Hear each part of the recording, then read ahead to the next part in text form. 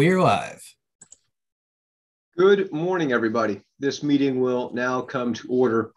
Welcome to this virtual meeting of the Durham Historic Preservation Commission on this first day of March 2022. My name is Matt Bouchard, and I am chairman of the commission. This commission is a quasi-judicial board of record, and as such, all testimony will be recorded. Under this procedure, our meeting today will also be live streamed on the city's YouTube channel. The proceedings of this board are governed by the zoning laws as recorded.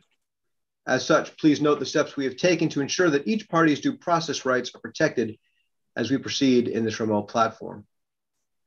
First, today's meeting will be conducted in accordance with North Carolina General Statutes, Chapter 166A, Section 19.24, which allows for remote meetings and quasi-judicial hearings during declarations of emergency.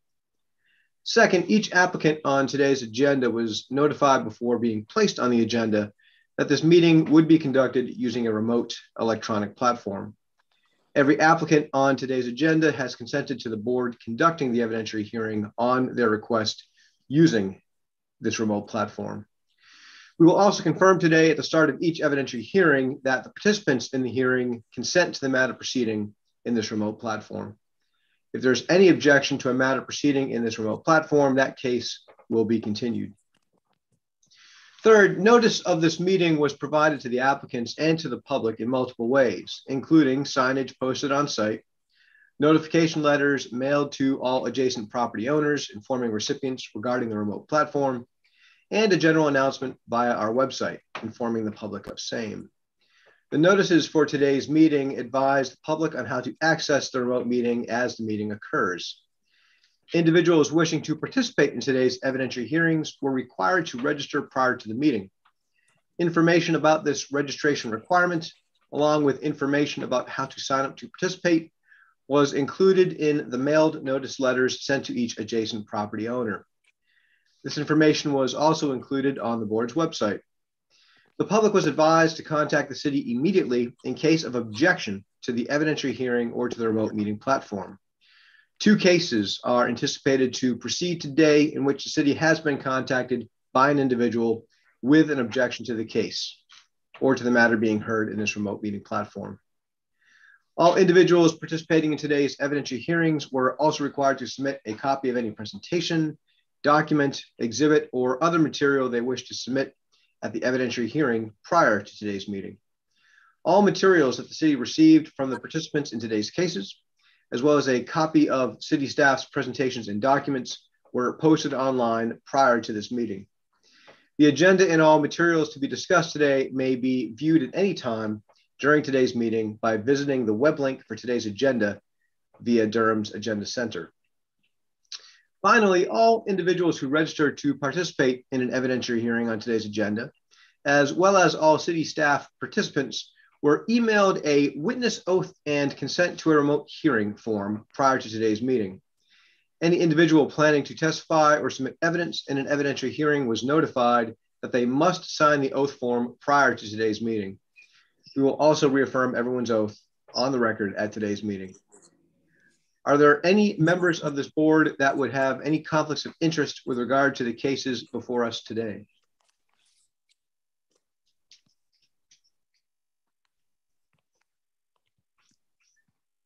Hearing none and seeing no raised hands, are there any board members requesting an early dismissal today?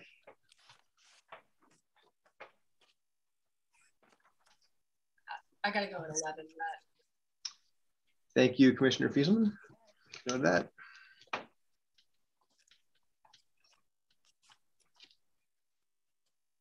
As chair of the Historic Preservation Commission, I'd like to remind everyone that our quasi-judicial hearings function similar to a court proceeding. Staff will first present an overview of the case, and then the applicant will have an opportunity to present their evidence. Opponents, if there are any, and we have been informed that there will be opponents for our two cases today, may then present their evidence, and the applicant may then present a rebuttal. Board members will refrain from questions or comments until each speaker has completed his or her presentation. Testimony should consist of facts each witness knows directly, not hearsay. Evidence already presented need not be repeated. All witnesses who have signed up in advance will be given the opportunity to speak, and their testimony will be recorded. The board will vote on each case after the presentation of all evidence, pro and con, concerning that case. All decisions of this board are subject to appeal to the Board of Adjustment and then to the Durham County Superior Court. Clerk Holmes, please take the attendance of the commissioners who are here today. All right. Chair Bouchard. Present. Commissioner Dan. Present. Commissioner DeBerry. Here. Commissioner Fieselman. Here. Vice Chair Goolsby. Here. Commissioner Hamilton.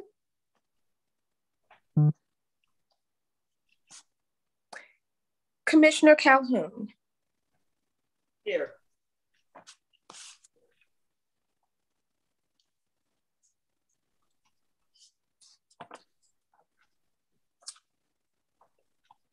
Clerk Holmes, I did not hear you read the names for Commissioners Johnson or Kreger. Yes, so Commissioner Johnson sent an email this morning, and due to a scheduling conflict, she said she will not be able to attend the meeting today. Okay. And then Kreger. I was actually, Carla Rosenberg, I was actually going to announce some news regarding Mr. Kreger. So when we get to that item, I'll let you know, but he won't be attending today. Okay. And with apologies, I didn't hear if Katie was here or not, and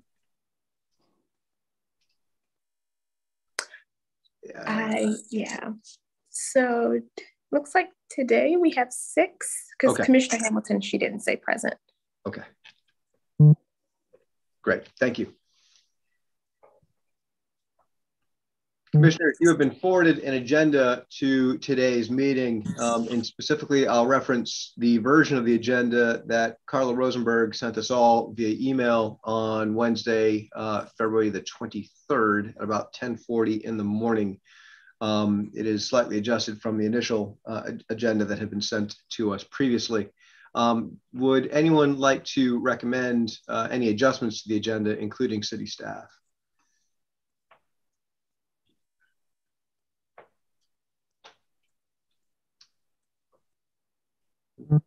Carla, I think you're still on mute.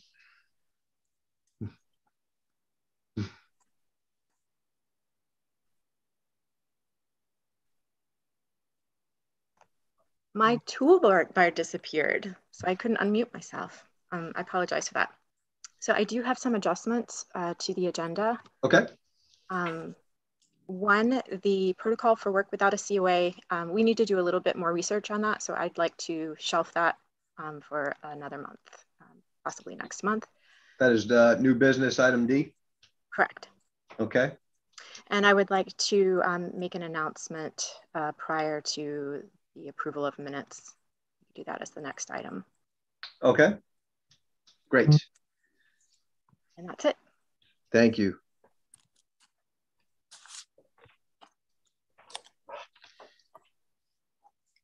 Commissioners, along with the agenda that Carla sent us on the 23rd, and actually as linked to that agenda, you've been provided with draft minutes for our last 2 commission meetings, January the 11th and February the 1st. Let's start with the January 11, 2022 draft minutes. Does anyone have any adjustments to the draft minutes that they would like to recommend? Quick question, Matt. Carla, did you say you want to make an announcement before we approve minutes? You know, honestly, it doesn't. We could do the minutes first. Let's just continue the minutes, and then I will make the announcement after the minutes. My apologies, Carla. I wrote it down underneath the minutes instead of before. We'll do it right after the minutes. Again, commissioners, any suggested revisions to the January 11, 2022 minutes? Seeing no hands raised, hearing from none of my fellow commissioners, May I have a motion, please, to approve the January 11, 2022 minutes? Motion to approve the January minutes. Thank you, Commissioner Fieselman. Can I have a second, please? Second, Andy Goolsby. Second. Thank you, Vice Chair Goolsby. Thank you, Commissioner Calhoun. Clerk Holmes, roll call vote, please. All right. Chair Bouchard. Approved. Commissioner Dan. Approved. Commissioner DeBerry.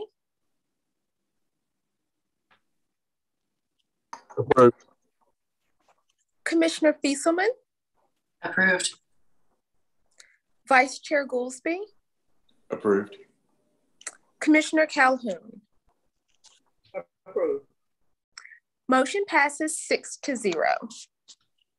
Thank you, Clerk Holmes. Moving on to our February 1, 2022 draft minutes. Do any of the commissioners have any suggested revisions to that set of minutes?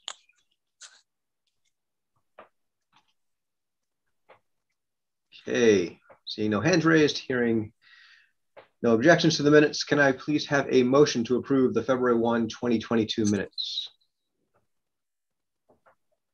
Motion to approve the February minutes. Thank you, Commissioner Fieselman. Second, please. I'll second. Thank you, Commissioner Dan. Clerk Holmes. Chair Bouchard. Approved. Commissioner Dan. Approved. Commissioner DeBerry. Approved. Commissioner Fieselman. Approved. Vice Chair Goolsby. Approved. Commissioner Calhoun. Approved. Right, motion passes 6-0. I just want to ask, so for the January minutes, the motion was Commissioner Fieselman. It was seconded by Goolsby or Commissioner Calhoun? I think Vice Chair Goolsby came in first, so we'll give it to him. Okay. Okay, before we proceed to swearing in of the witnesses, I will turn it back over to Carla Rosenberg for an announcement. Thanks, Matt. So I sadly have some news of departures from the commission. First of all, that we did receive a letter of resignation from Mr. Tom Krieger.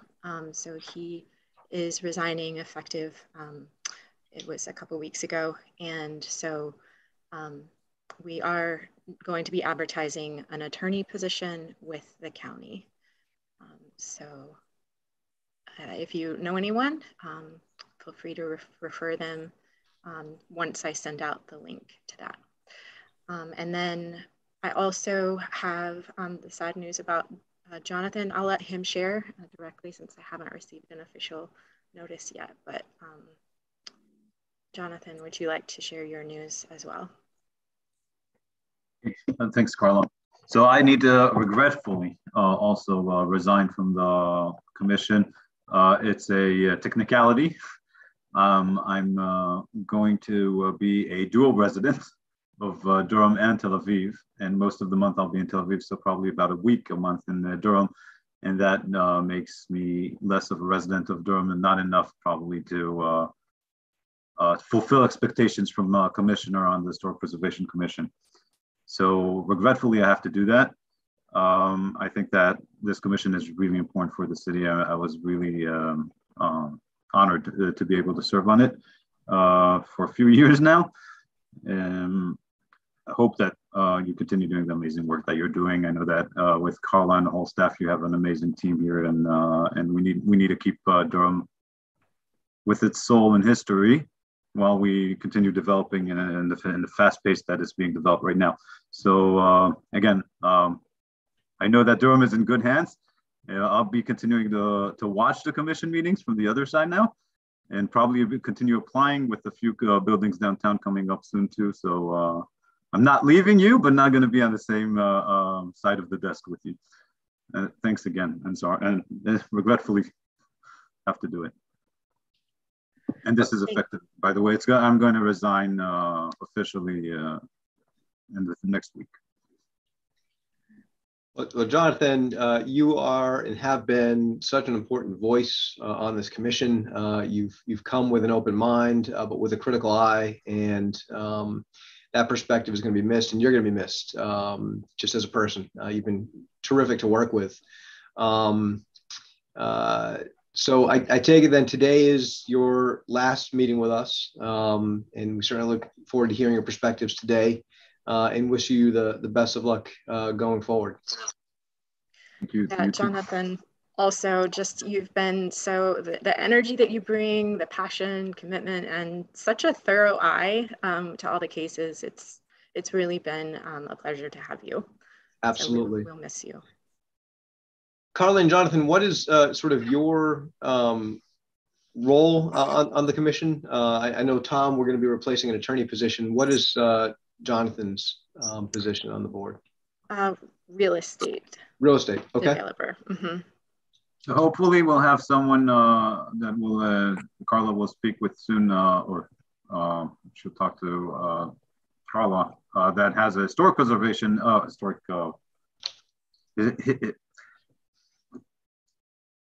architectural historic master's degree, historian master's degree, and also she has also a side of real estate. I don't know what the technicality or where it will fall, but I'll leave it to Carla, and then hope she will. I know she will be very. She will fit in, but not my decision to make. Awesome, thank you. Great. Well, thanks again. And that is a city position as well. Okay.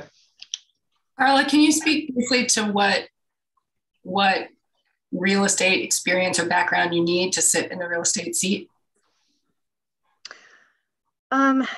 You know, I haven't researched the details on it. I don't know that there are full descriptions of it.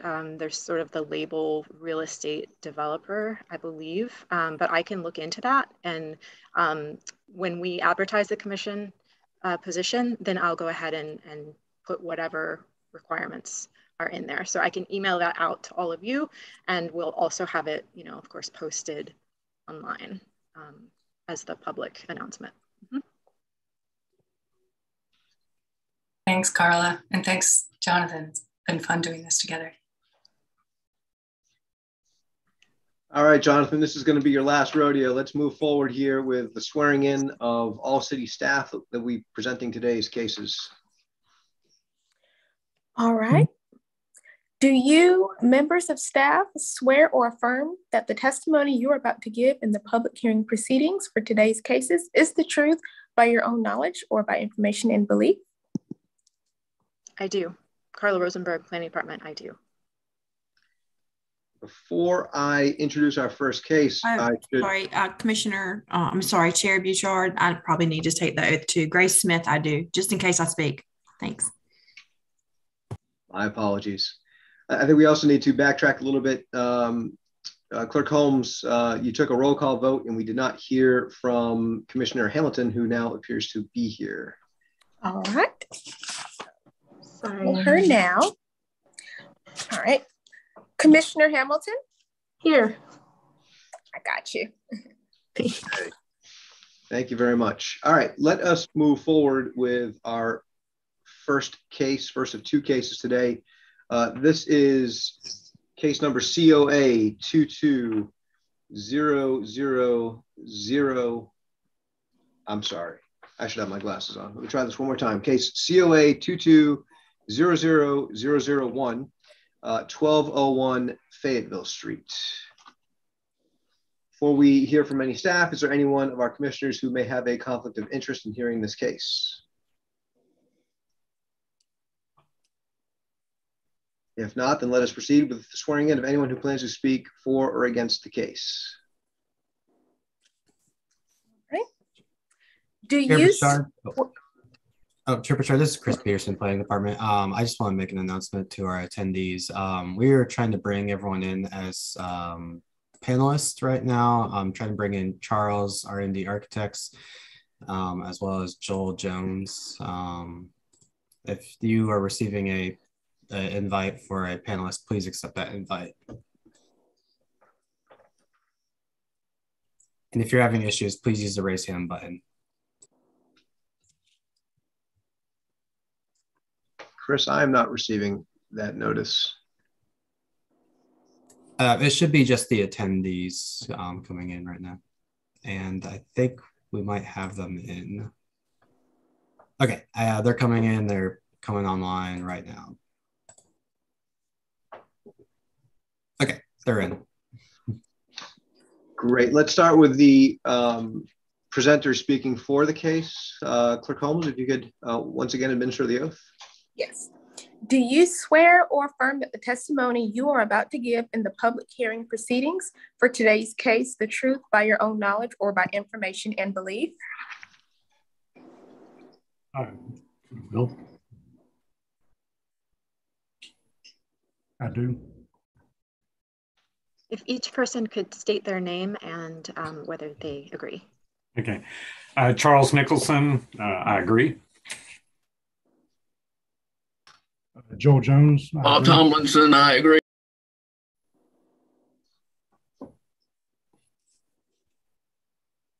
Mr. Tomlinson, can you give me your first name again, please? Bob Tomlinson. Thank you, sir. And Mr. Tom Jones? Miller, I do. All right, well, we're going to do the next one in order. I would like to ask each one of the presenters if you consent to this hearing proceeding using this remote electronic platform, and I'm going to go name by name. Mr. Nicholson. I do. Mr. Jones. Do. Mr. Tomlinson. I do. And Mr. Miller. I do. Great, thank you.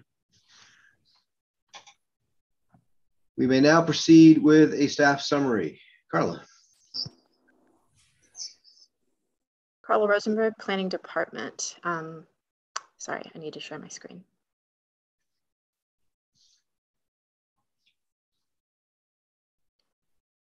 Okay. So this is case COA 2200001, 1201 Fayetteville Street, modifications. The applicant is R&D Architects, represented by Charles Nicholson and his colleagues. The owner of the property is Durham County. It's located on the southeast quadrant of the intersection of Fayetteville Street and East Umstead Street. It's zoned commercial neighborhood, and it's a contributing structure within the Fayetteville Street Historic District. I think it's the northeast quadrant, if I'm not mistaken. I apologize for that. That's a misprint. I'd like to, so the applicant is proposing repairs to masonry and application of waterproof sealants and water resistant sealants as well, or repellents, to replace trim around windows, and then also to replace a handicap accessibility ramp, and to convert an existing doorway into a fixed window, multi-light, and to remove a non-original porch area and convert to a plinth where some original steps previously existed. So I would like to introduce the staff report into the record and invite the applicants to present their case. And if you would like to give me a page number, I'm happy to scroll directly to that page if you have the PDF page number. Okay, thank you, Carla. So I'll start with a little history here. The building in question here is the Stanford L. Warren Library. It's originally constructed in 1939, and it's a significant building for the neighborhood in the Fayetteville Street Historic District. The building since the 90s has been suffering under water damage. It's a masonry building, and it's basically in the floodplain, in the groundwater plane. So the water is coming into the building through the foundation, and this has caused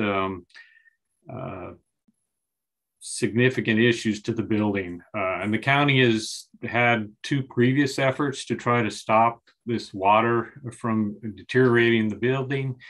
And both of them have failed in that they just didn't take the waterproofing far enough to get it down to the very footing of the building. So, so 1990s, there was a waterproofing project to add some drains and to do some water, below grade waterproofing, which helped a little bit, but it just pushed the water from one place to another. And then in 2004, there was some significant additions to the building. The building was renovated, and the historic western entrance, which you can see on page, I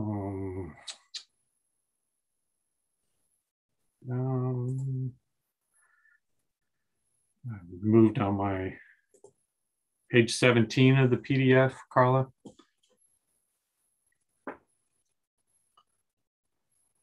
So this was the historic entrance on the western side facing Fayetteville Street prior to 2004. In 2004, it was renovated, and the main entrance was moved to the south side, which you can see on the next page there. So this is now the current main entrance with the handicap ramp.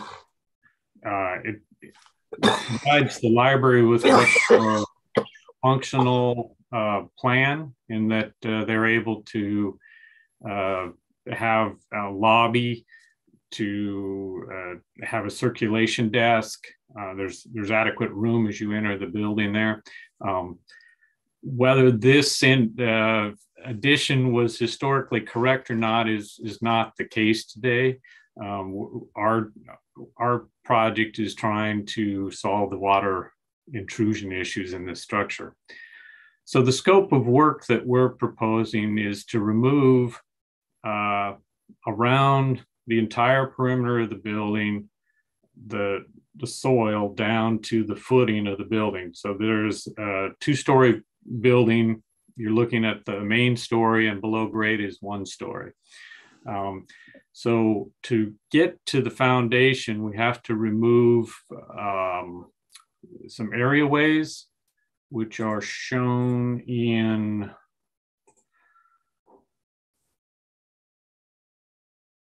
I'm not sure if we have a good photograph of those. I think if you go to page 15, yeah, the upper photograph. So this is the west elevation, and behind the bushes at the ground level are areaways for some windows that are below grade. Those areaways are a big source of the water intrusion issues.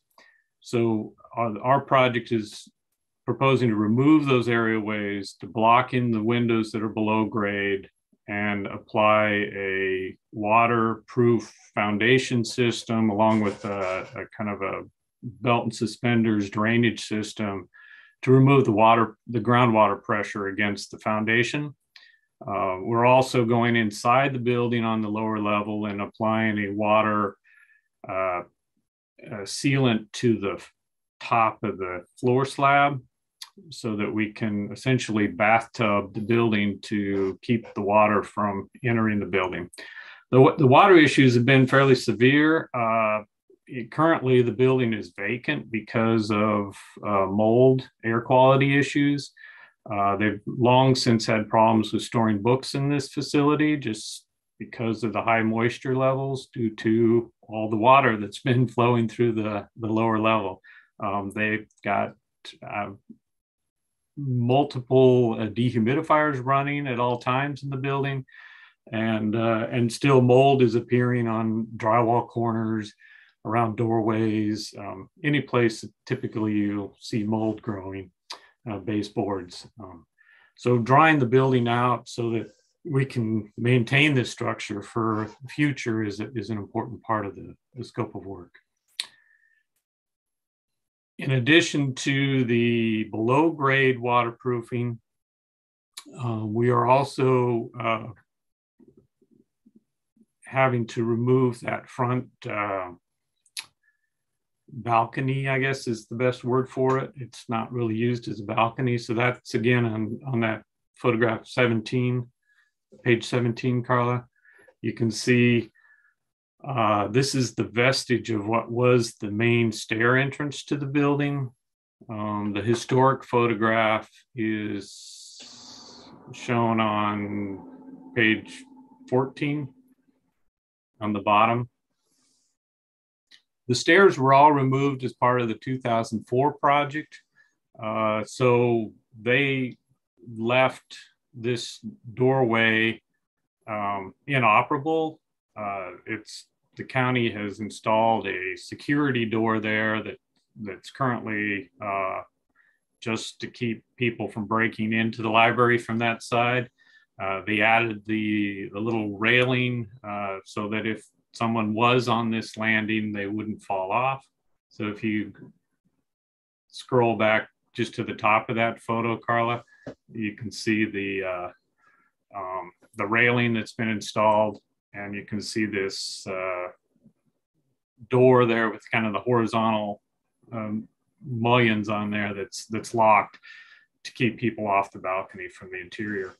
So our project, to be able to get the waterproofing on appropriately, needs to remove that vestige of a stair and to be able to get the waterproofing tied against the building, the foundation. So our project is proposing to replace that porch with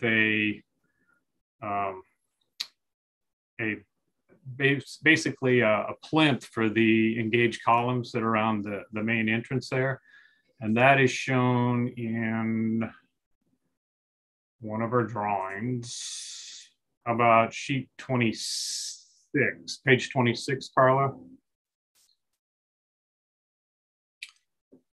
So the idea is to salvage as many existing bricks as we can from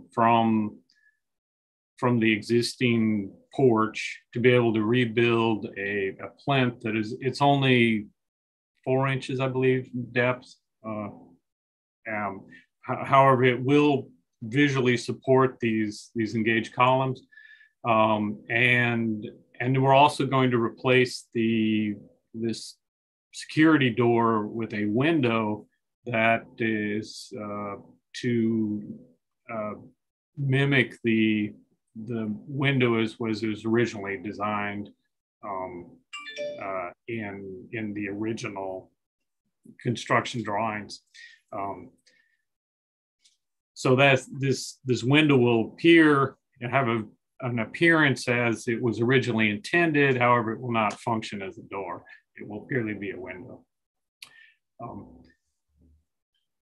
Other changes to the building are we're doing waterproofing on the exterior of the above grade, and I will my counterpart here, Bob Tomlinson, is our above grade expert, so I will hand this off to him to explain what he's doing, what the plan is for above grade.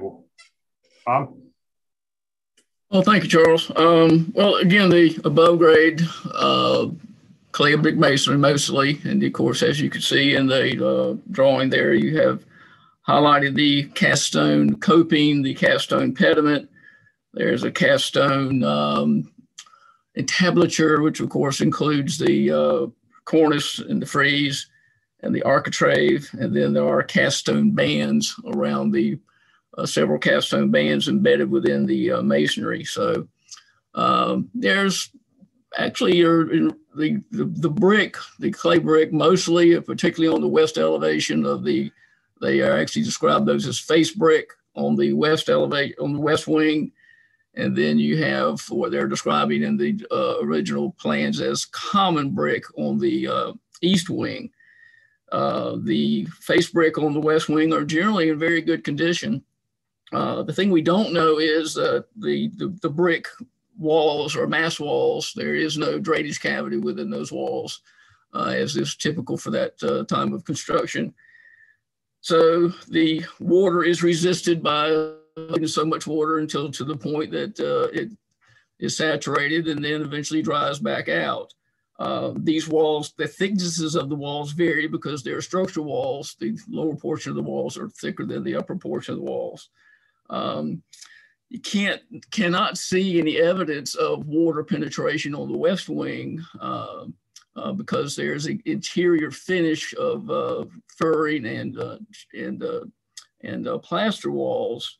Fortunately, there's not been enough evidence of water penetrating that damaged those. However, on the east wing, where the interior walls are the brick of the walls that are painted, there is evidence of water penetration through those walls. However, when you go outside and investigate those areas that are adjacent to where the paint is peeling internally, there is no clear evidence of openings in the wall. So the assumption is that over periods of time, the walls are simply, getting saturated with water, and eventually that water comes inside. And then, of course, when that happens, it peels the paint internally. So that's pretty much it. So there's a lot of old penetrations, anchors and things like that, that are some pipes and items like that, that are to be removed. And then the whatever bricks deteriorated, those brick will be replaced. And there is on the west wing, very little, I think, repointing of the masonry that will be required. There is more of that repointing that will be needed actually at the roof level on the interior walls that really are not seen from the outside of the building. But there is some deterioration of the masonry joints, mostly on the east wing. So again, we'll be routing and repointing those joints with the mortar as described. It will be a softer mortar to allow for the expansion and contraction of the bricks over a period of time. And any brick replaced, of course, will be matching the brick that is existing so that it does not change the appearance of the building. The recommendation to apply a water repellent, it is a repellent, it is not a coating. A water repellent, I don't know if you, this is basically a can of water repellent. If you open it, and I could show you if that was actually there, I would show it to you. It looks like water, it's clear. The water repellent is a silane material that is absorbed into the brick and into the mortar joint to the brick. I don't know if you can see this, but this is a sample I put together. I was actually going to bring to the meeting, but if you see the arrow at the top, the side where the arrow is pointing from that point down to that side actually has this water repellent on there. So you cannot see it. It basically performs as a water resistant, doesn't completely keep water from going in, but it keeps water from literally saturating the brick and eventually then going to the inside of the building. So that's really what we recommend, the water repellent on the masonry. And then, of course, the restoration of the cast stone cornices, the pediment, and the stone bands have significant cracking, deterioration. Literally, I guess it's damaged due to weathering over the years, and all those items will be repaired. And again, a repellent applied to those items also, so the appearance does not change. And you would have a nice consistent look on those cast stone items also. That's it.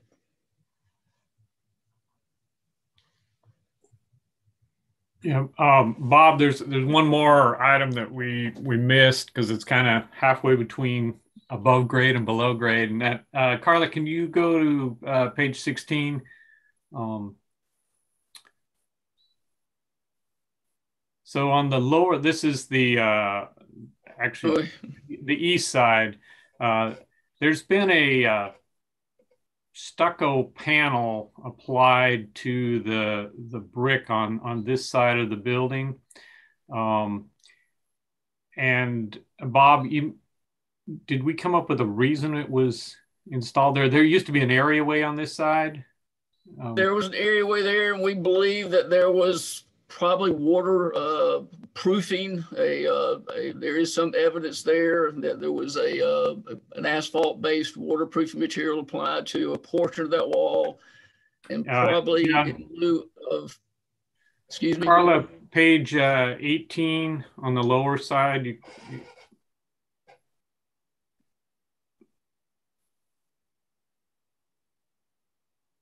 There it is. Okay. You can see some remnants of that. So the assumption is that to clean that off, it would have been a very significant physical damage to the brick, probably to the face of the brick. So in lieu of removing that material, they put that precast or lathe-mounted stucco panel over that area around those windows and along that east elevation. So, and yeah, we're removing that as well to be able to make sure we can get the waterproofing appropriately applied below grade and the repellent above grade. Right. And of course, you can see the security screens that are there. Those security screens will be upgraded to actually be true security screens. The security screens that are there are really not fastened significantly to resist easily being removed.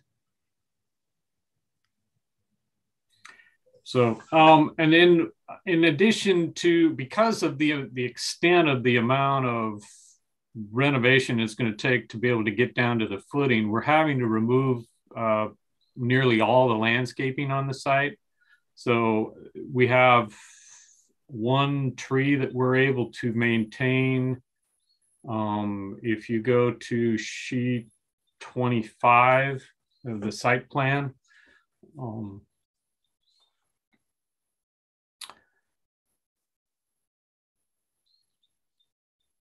there's that one 14-inch oak that's on the north side that we're going to be able to save. However, the remainder of the trees will need to come out because of having to cut down, get down to 10, 11 feet deep around the perimeter of the building.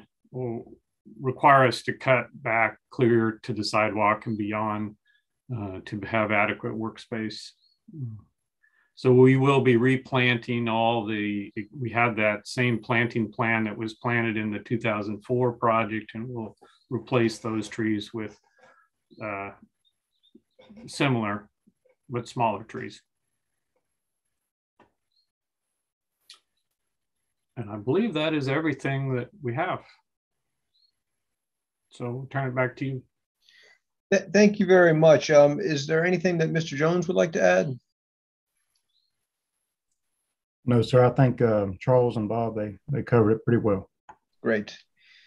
Okay, before we give the floor to Mr. Miller, I will open the floor to any questions that the commissioners might have for the applicant today.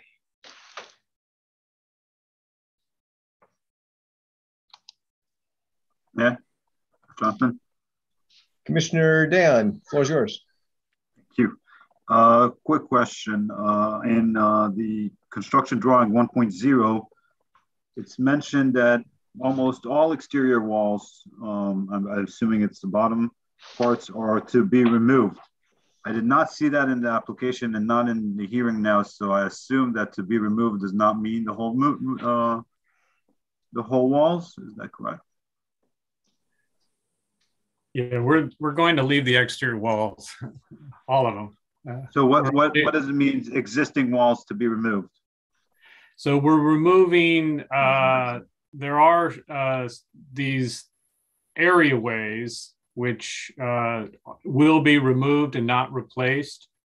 So those are below grade light wells that need to be removed to be able to get the waterproofing down to the footing level, which is below those areaways. So those will be removed in their entirety because they're part of the problem for the water intrusion. The water is following the joints around those areaways to access the building, and without removing them, we're unable to waterproof the wall below the areaways. We're also removing the handicap ramps. The handicap ramp is that's a part of the application. But so, thank you for that clarification. If I may, Carla, is that part of the possible motion? Did I miss that? Sorry. So I don't necessarily include every single detail. So if that is considered to be an important, we by all means add it to the motion. Sometimes I miss, otherwise our motions would be if you don't, very I think that, I don't know, maybe it's not important, but it's practically all the surrounding walls. Yeah, I think that's a good point. And I think that should be added to the motion. Thank you. Thank you. I believe Vice Chair Goolsbee wanted to ask a question. Yes. Actually, a follow-up to Jonathan's question. So the areaways are being removed. Are the windows that the areaways serving, are they higher than the areaways, or is it? I guess the real question is any work being done to those windows? So yeah, good question. The windows are below grade, so that's why the areaways are needed. So the windows will be filled in with a combination of concrete block and the waterproofing. They're all, actually, in addition to the waterproofing, we are adding a layer of insulation to the foundation as well. So that'll help improve with energy on that lower level. But yes, the windows they're being removed and infilled with concrete block. Okay, and then effectively waterproofed and backfilled. So you will not see those windows ever again. You will not see them. You will see them on the inside. There'll be a vestige of them. Today, you can't see those windows either. As you see in those photographs, they're not visible. And because of the waterproofing issues, most of the areaways are covered with plywood to try to keep rainwater out of them to reduce the amount of water that's just draining into the basement. Okay. Thank you for clarifying that. The second question is about the water repellent. Are these products that you guys have used before? Is it, what have been the effects of the brick? Does it give it glossy textures? Does it change the color? Is it something you guys have tested on the building thus far? And has city staff seen any of that?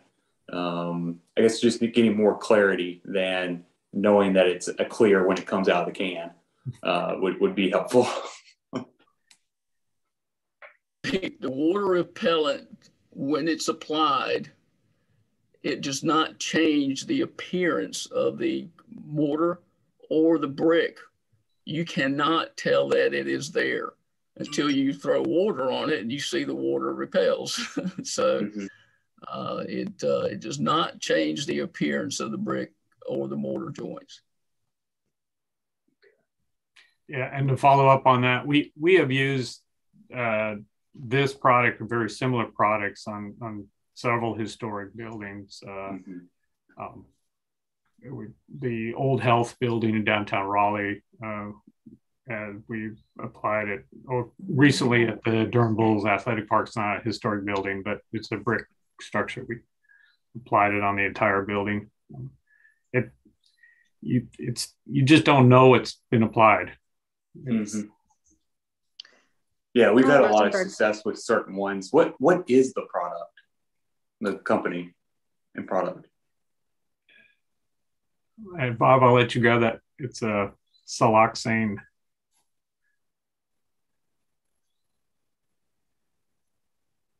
You're on mute, Bob. You're talking to yourself, Bob. We've only been doing this for a couple of years now. There we go. Well, I was clicking on the wrong button. So, well, as being a public project, of course, we have to specify more than one. The one that I held the can up earlier was by MCO Technologies. It is they describe it as Clear Seal. It's a high performance hydrophobic silane sealer.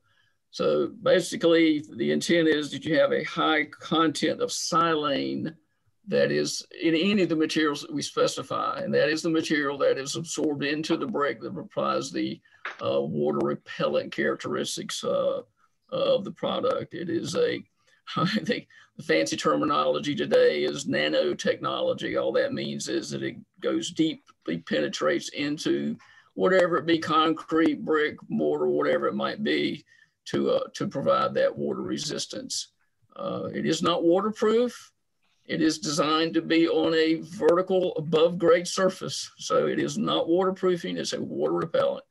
And it's, of course we don't, wax cars anymore, but that's what I would compare it to. Something that goes on that gives you protection that doesn't change the appearance of the substrate below. Carla Rosenberg, Planning Department. I would recommend that we obtain some cut sheets of the product selected, both the water repellent and the water sealant, for the record. However, whether it's approved or continued today, that would be helpful.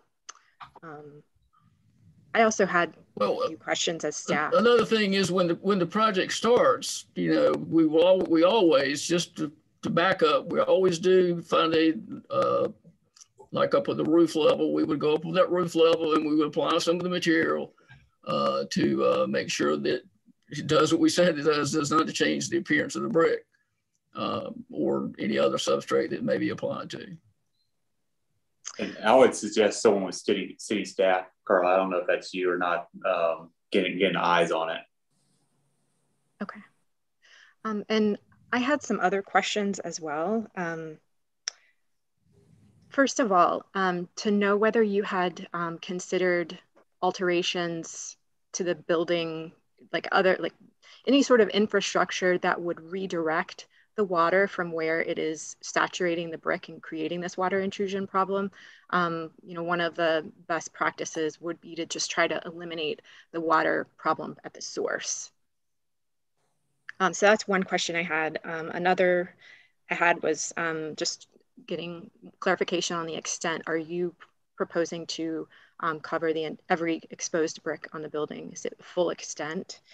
And then the third, I think I know the answer. It's not removable. That once it's absorbed, it's there and it will never come off. That's my third question.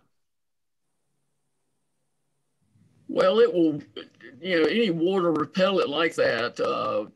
It used to be you'd almost have to, the older technology, you almost have to apply it like every 5 years.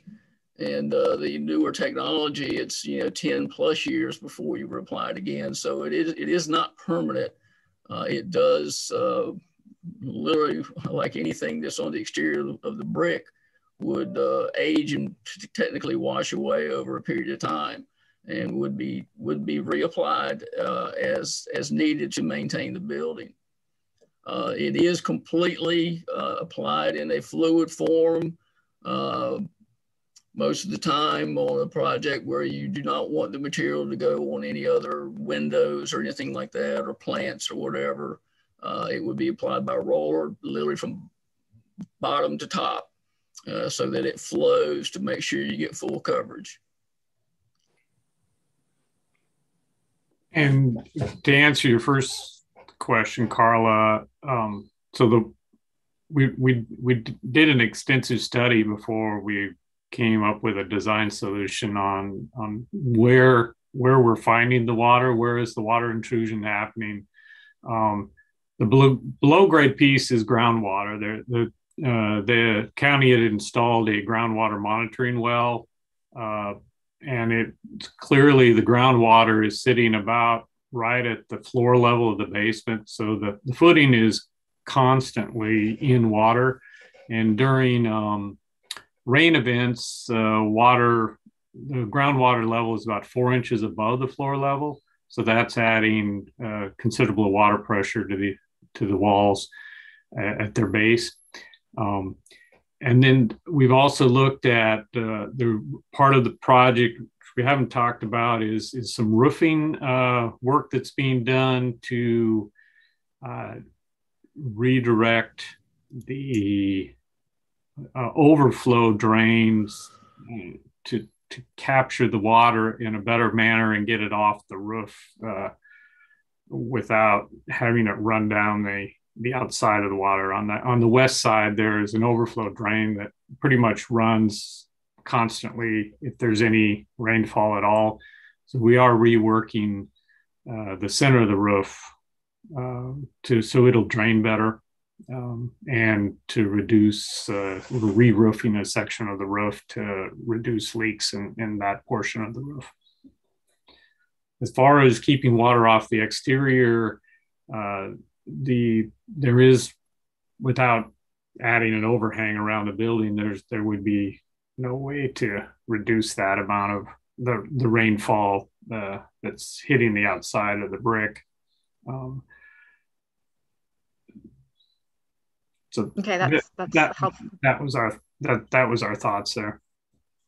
Yeah, that's helpful to know that you had done some work in that area.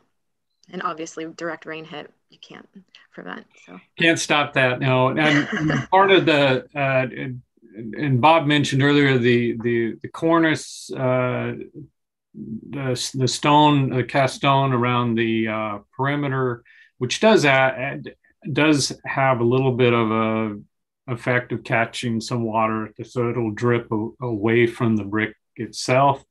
But that is in poor condition, and we are repointing those areas so that we can repairing those damaged units so that and applying the water repellent so that water does not soak into those sealant, those joints and those units as much, so that we can try to keep that water, get it off the building quicker. Looks like Diane has a question. Yeah, it's a follow-up really on the roof. Again, that's new to me. Maybe I missed it. What is the work on the roof? Does it include coping? Does it the coping? Does it include the exposed the front entrance canopy? So Carla, can you go to page 23? That's the photograph of the roof. And Bob, I'll let you describe the scope of the work on the roof.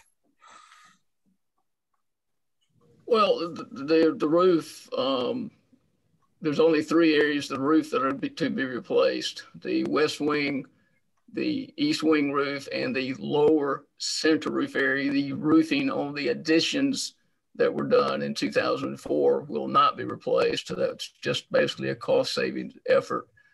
Existing cast stone parapets on the top of the wall on the west wing will be maintained just like they are. No appearance change. There is a current metal coping cap that was not original to the building on the east wing parapet walls. So because maybe they have been established as being historic, those coping caps, we will be putting new metal coping, sheet metal coping, to replace the existing sheet metal coping on the east wing. In one, I'm sorry, did I miss that? Was that part of the application? The material, at least, for the coping? Whether it's it's replacing like with like. I think if you go to page 16 on the top image, you can see, it's hard to see there, but at the top of that is the metal coping that'll be replaced with the same coping. And then if you go to the page 15, you can, wow. Yeah, there we go. You can kind of see the cast stone there, then that's being maintained. So that there you can see the two side by side. I promise you the metal that we put on there will look a lot better and last a lot longer than the metal that's there on the east wing. The current metal it's not Kynar coated. It is rusting. It is literally held in place with asphalt mastic, basically glued in place. Otherwise, I would have probably tried to remove that metal and actually bring it back to the original stone look. But we just, because of the condition of that stone and what they've done to it, it's best just to remove the existing metal and put new Kynar coated metal on there. And ultimately, the owner will select the color, but basically it's currently a gray as it is, and we'll make sure the owner selects whatever color you like there.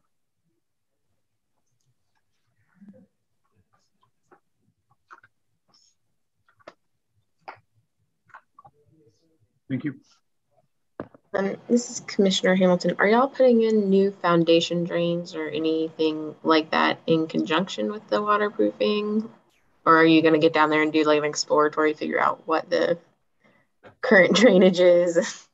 So we've already done the exploratory digging. I had a contractor out there and dug several test pits to find out what was going on. We've also camera, as far as we could get a camera to run down the lines to figure out where the lines are actually going.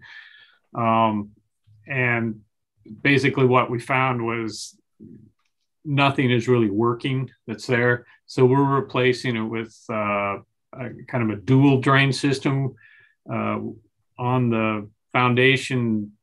On top of the waterproofing will be a drainage board, and on the bottom of that will be a system called a hydro duct, which will pick up the water that's in the drainage board and take that away. And then as a backup, just because we know the amount of groundwater that'll be at the floor level, we're running a separate perforated pipe 18 to 2 feet out from the footing level that'll be slightly lower than the floor level, and then continually to slope downwards till we can get it to the northeast corner of the building, which then will take it out to the street. So, yeah, we're trying to, it's a belt and suspenders. It's an extensive waterproofing project.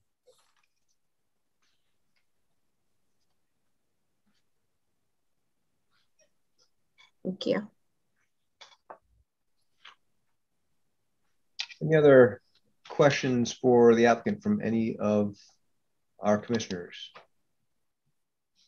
Yes, this is Andy Coles again. Can you clarify the extent of repair around the windows? I think maybe it was described by somebody else as replacing.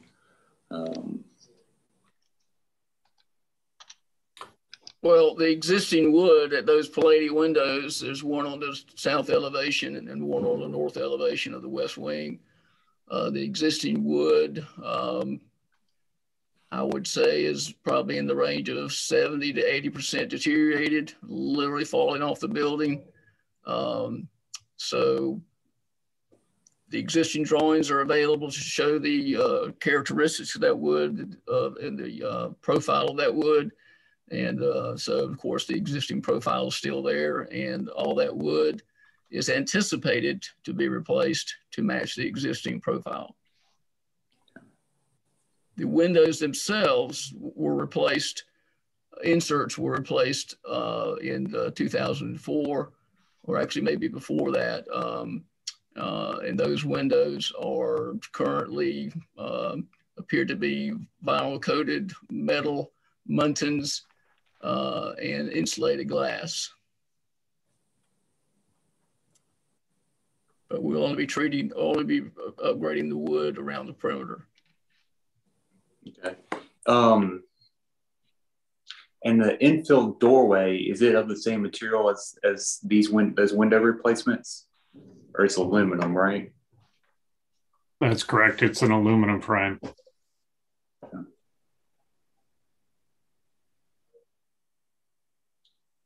Okay, that's all I have. Thank you. Commissioners, any additional questions? If not, I will ask just a couple of follow-ups. Gentlemen, are any of you or is anybody on your team a structural engineer?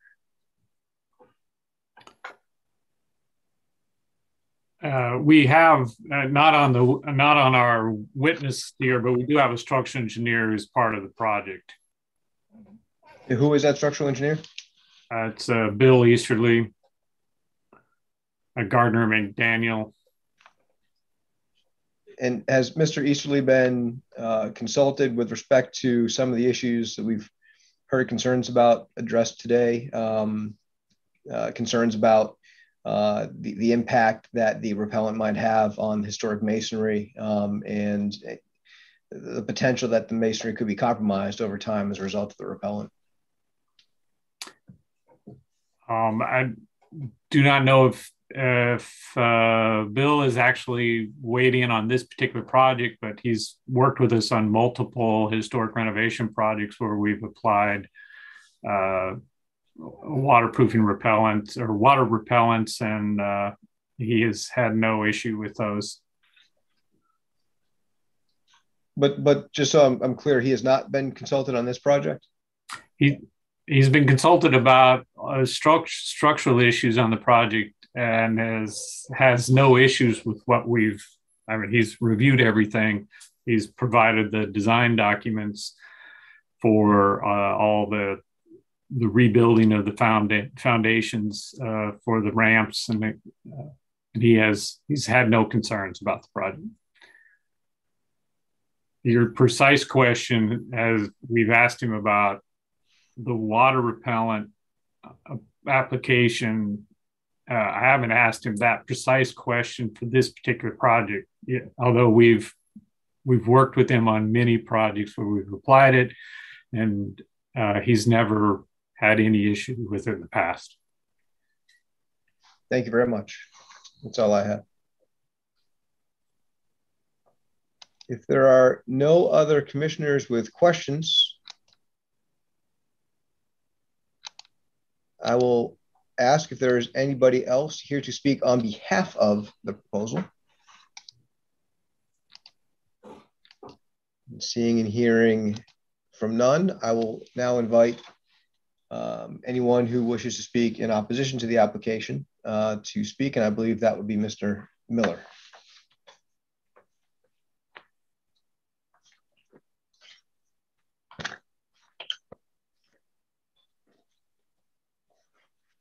Oh, I think you're still on mute.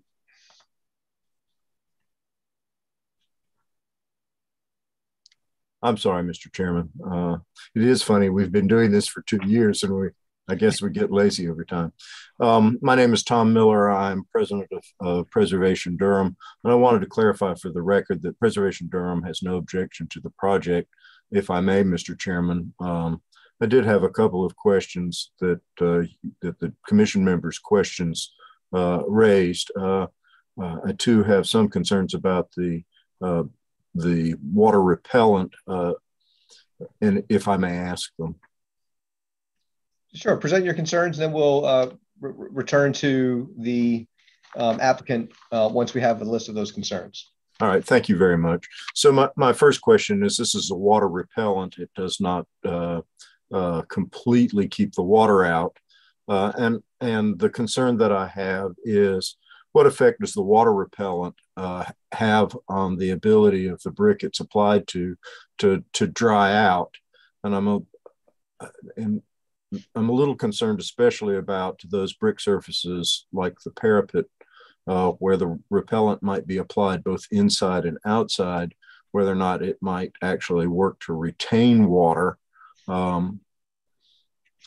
and it maybe expose those surfaces to spalling or freeze thaw problem. And then also with regard to the repellent is, if you did not use the repellent, is there a practical alternative? Was it considered? And why was the repellent chosen over the alternative, if there is one?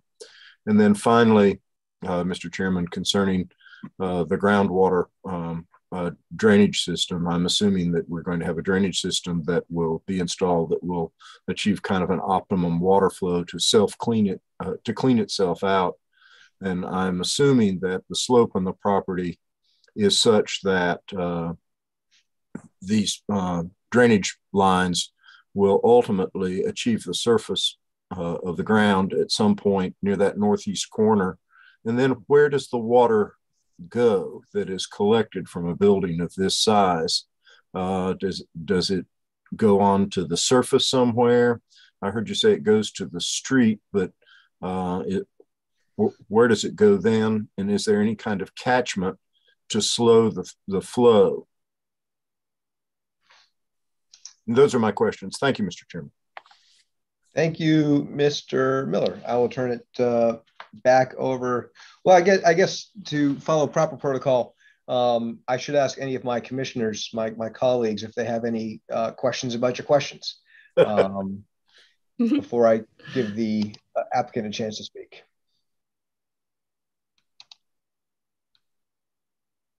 Okay, I'm going to turn it back over to Mr. Nicholson or anybody else who would like to speak in response to those three questions.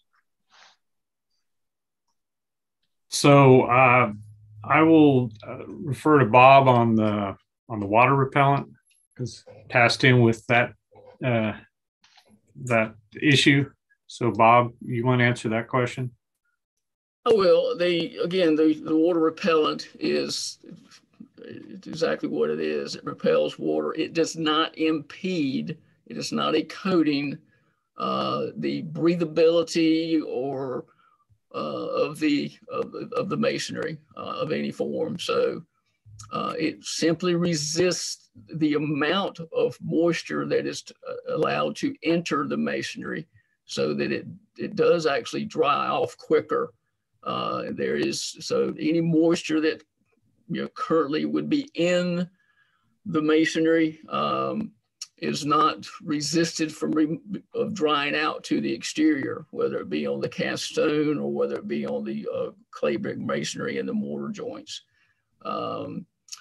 The alternate would be to clean the building more frequently, which I don't recall that the exterior of that building has been cleaned. It may have been done when they did the restorations in 2004. So we're now looking at 2006. We're looking at multiple years of exterior soiling. You can call it black soiling, staining of particularly the cast stone. The brick doesn't seem to show it as much, but the cast stone pediments, cornices, and are severely soiled at this time. And you can't see it in the pictures, but at the roof level on the top of those cast stone, there's literally algae growing on top of those stones. So again, the more moisture that you can keep out, the less of that mold or black soiling, as they call it, is going to have growth, particularly on the north elevations, because the quicker it dries out, the less that you're going to have that growth on the exterior of the masonry. Thanks, Bob. And then the question about where the capturing of the stormwater at the foundation, at the footing level. Carla, if you go to sheet 25, the site plan.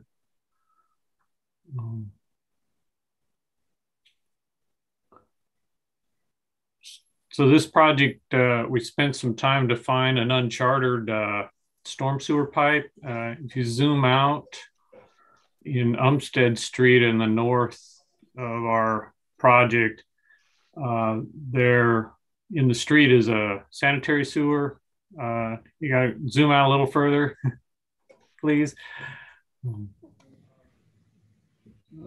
Yeah. If I got, oh, I see. Okay, I have a different plan up. Sorry. Yeah, go to sheet 24. That one's showing it.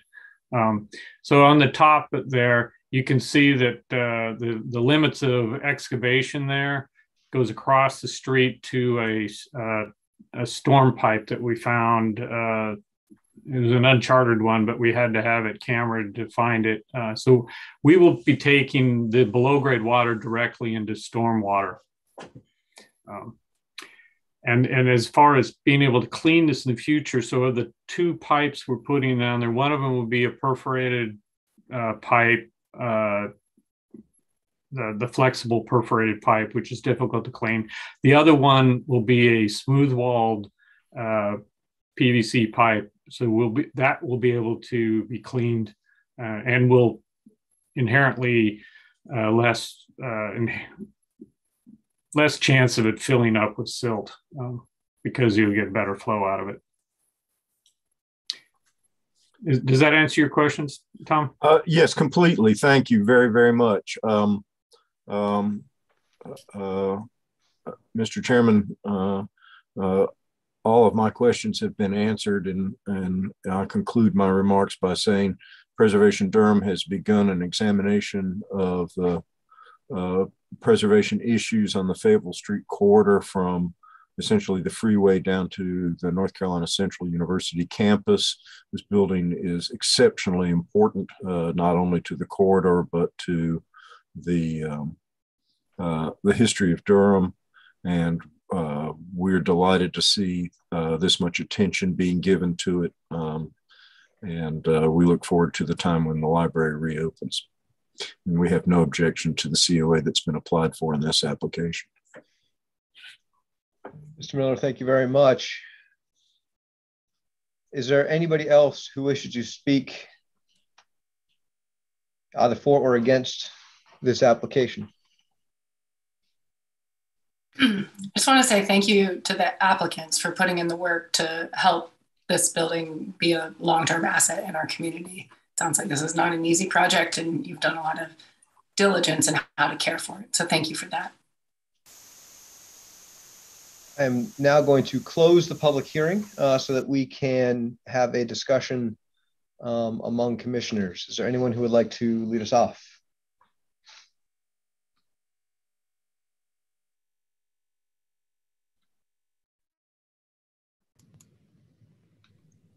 I'll say, this is Andy Wilsby. It's never an easy task to be able to do this. We've had to gone to extremes like this on a couple of buildings to help keep the water out. So what I've heard are a lot of standards of practice that we also apply to our buildings to be able to help with water intrusion. So nothing jumps out as concerns except for the areaways that would be removed and the windows being infilled. And didn't know how the fellow commissioners felt about that aspect of it. Thank you, Vice Chair Goolsby. Does any of our other commissioners want to address either Vice Chair Goolsby's concern about the areaway walls and the infill of the windows, or any other issues related to this application? Jonathan Down. I agree with Andy, Commissioner Bowlesby. The airways and the windows are a concern, but on the other hand, I can't, from what I'm hearing, I can't really see another option. And I think that they covered most of the options, and that would, and to do all this work in the end and have water under the building is not going to be very beneficial to anyone. So it's between the two, and as long as engineering and structurally it's sound, I think we'll lose the element of the airways, but we gain the preservation of the building.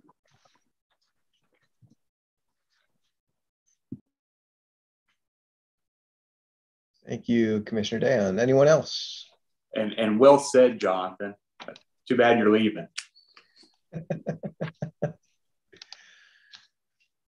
So my only concern is as reflected in the question or series of questions that I asked, and it really arises from what we've seen here in the staff report about the potential for the water repellent to actually trap water. The only testimony we have heard in this hearing is that that is not the case.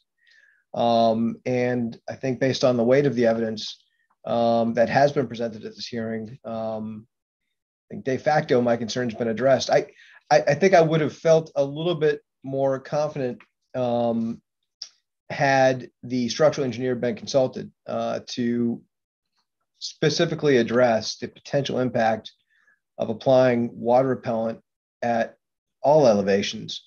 But again, the testimony that did come in, that we did receive, was that, and this was really in direct answer to Mr. Miller's question, that the repellent, quote, does not impede breathability of the masonry. It just resists the amount of moisture that masonry might be that masonry might absorb. And so, based on the evidence that's been received, I am satisfied. Although again, just will note for the record, I would have been really satisfied if we had the recommendation of a structural engineer saying that this was the right product and the right application.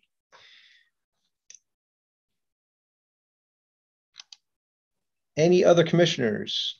And Chair Broussard, I would add to that. Sometimes it's helpful to have a consultant who is an exterior.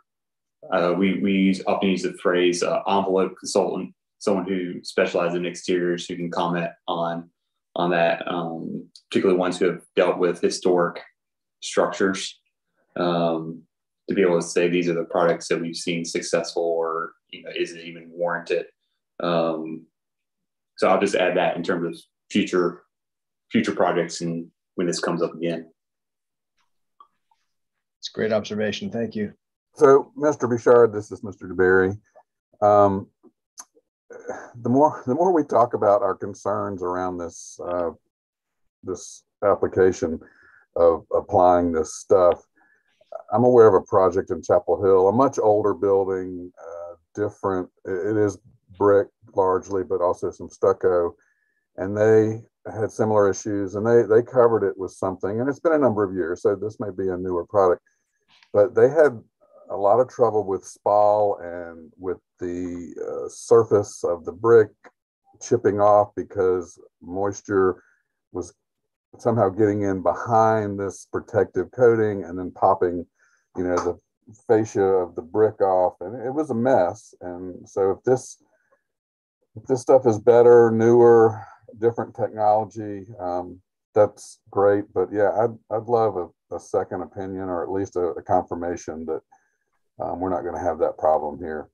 Carla Rosenberg, Planning Department. I was going to wait till my recommendation to put this forward, but I'll say now that there is the opportunity also to put a condition for staff approval. Staff will gain some insights from either National Park Service, Technology Preservation Services Department, and or SHPO as to the products used if the applicant is able to provide a cut sheet for that product.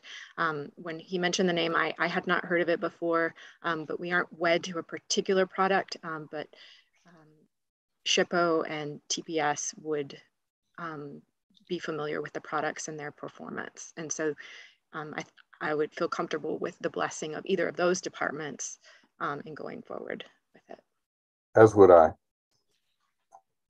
Carla, would the condition be that not only the cut sheets for those products be submitted, but also that they be approved by one of these organizations you've just referenced? Right. And could you give me those? Yeah, exactly. What were those organizations again? So it's North Carolina State Historic Preservation Office. They have a Rehabilitation Services Division. And then there's National Park Service, which is over the SHPOs, and they have a Technical Preservation Services Department.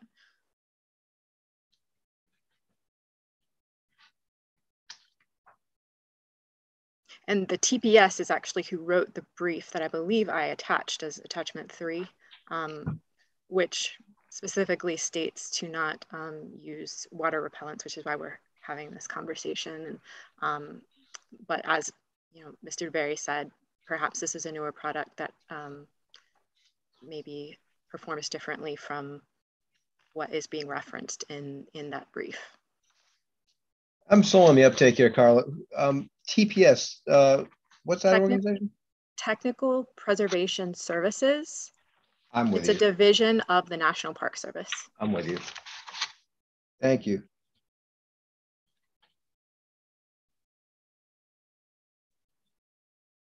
Yeah, the brief, this is Angel. The brief is kind of funny because, you know, it says not to use it, then there are other parts where it says it might, when it might be appropriate.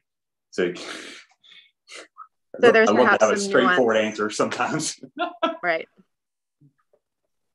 And Carla, does TPS operate not only within the National Park Service, but also within the North Carolina State Historic Preservation Office? So they are, the National Park Service is sort of the umbrella organization for the SHPOs. The SHPOs receive their funding and sort of they're like, each of the 50 states gets a SHPO that is under the National Park Service. Okay. And they're tribal organizations as well. Well, for the purposes of potentially drafting a condition, of course, I'm going to ask the applicant if this is a condition that they can live with before we exactly, and they would need to sign off on it as well on the actual document. No doubt, but in terms of the wording, are we suggesting the submission of cut sheets that need to be approved by the TPS of the National Park Service? Is that the submission, or yeah, the submission of cut sheets for the products, the water repellent? I personally am less concerned about the sealant because it's underground and that is a recommended application for it. But I think it would be good to have both the sealant and the repellent, have cut sheets for those, submit them for review by the NC Historic Preservation Office or the Technical Preservation Services unit of the National Park Service.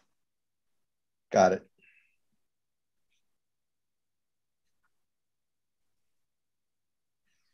I will turn to the applicant, and for the purposes of this question and this discussion, reopen the public hearing. Is the applicant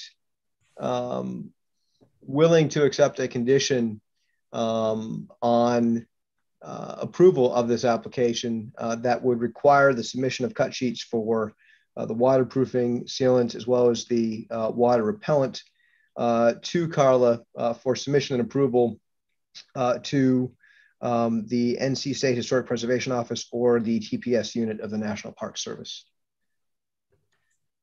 I'm speaking for Joel here, but I would say yes. Quick clarification, the below grade is not it's a membrane, not a waterproofing mastic or coating. It's actually a membrane. And yeah, no problems. I mean, we've used this siloxane, Selene water repellent on other SHPO products.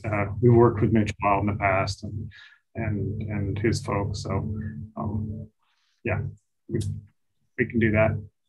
Are you good with that, Joel?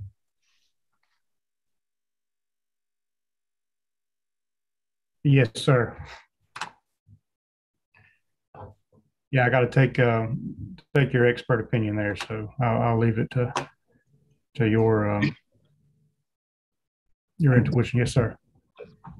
And I'd also like to clarify that Bob Tomlinson is an envelope consultant, REI engineers. That's what they do for a living. And so we do have an envelope consultant that has looked at this project extensively. In fact, he's the prime contract. He's the one who's was originally hired to design this project, and we were brought on to assist. Well, like I say, we have done multiple historic restorations.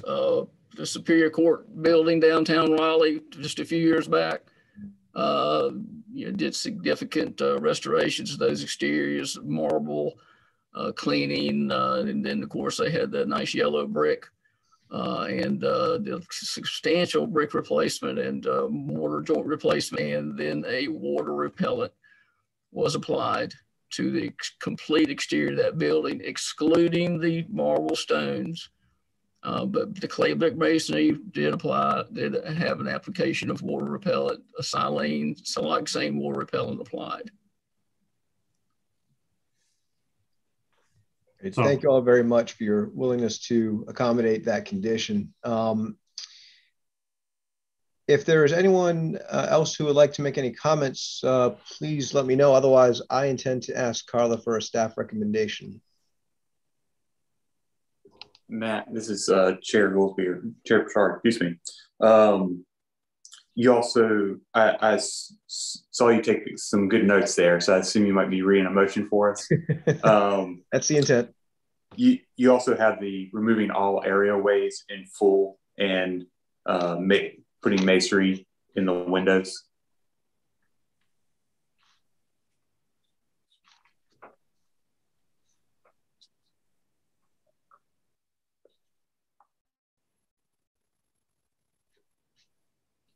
Andy, if I read that as remove all areaways and walls associated with the areaways as shown on drawing CD 1.0 and infilling impacted windows with masonry, would that be sufficient? That sounds fine. Okay.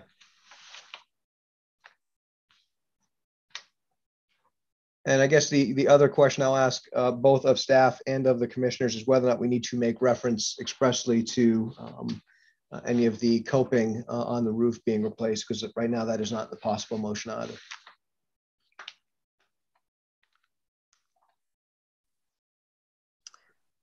Carla Rosenberg, Planning Department. I think it would be fine to note it. We haven't heard, it's not an original material, but since it was discussed specifically, we could go ahead and state that non-original metal coping will be replaced with new metal coping. Great.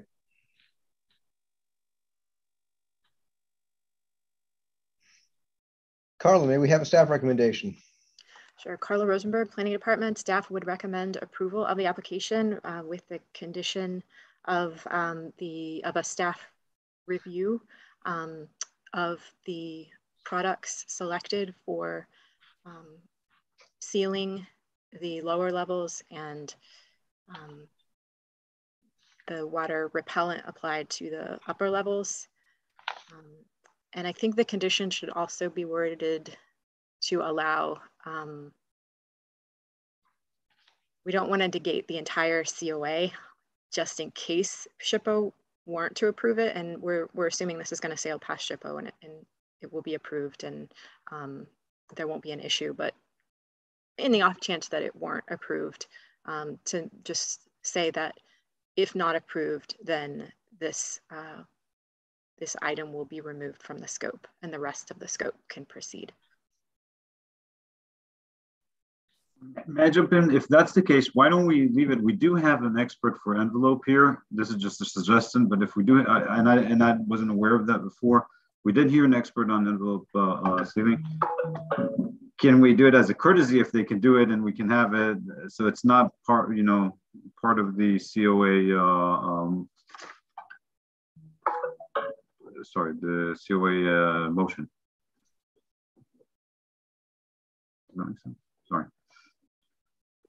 Sorry, what was your suggestion again? I'm suggesting not to add an additional requirement for expertise on the envelope sealant, because we had heard from a specialist on this, if I'm understanding correctly.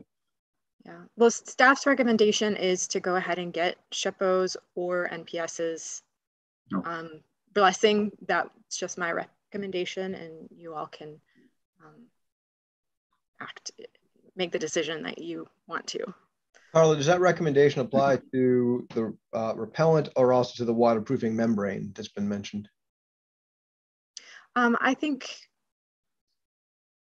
the repellent is of the most concern. That's specifically what was warned against in the brief.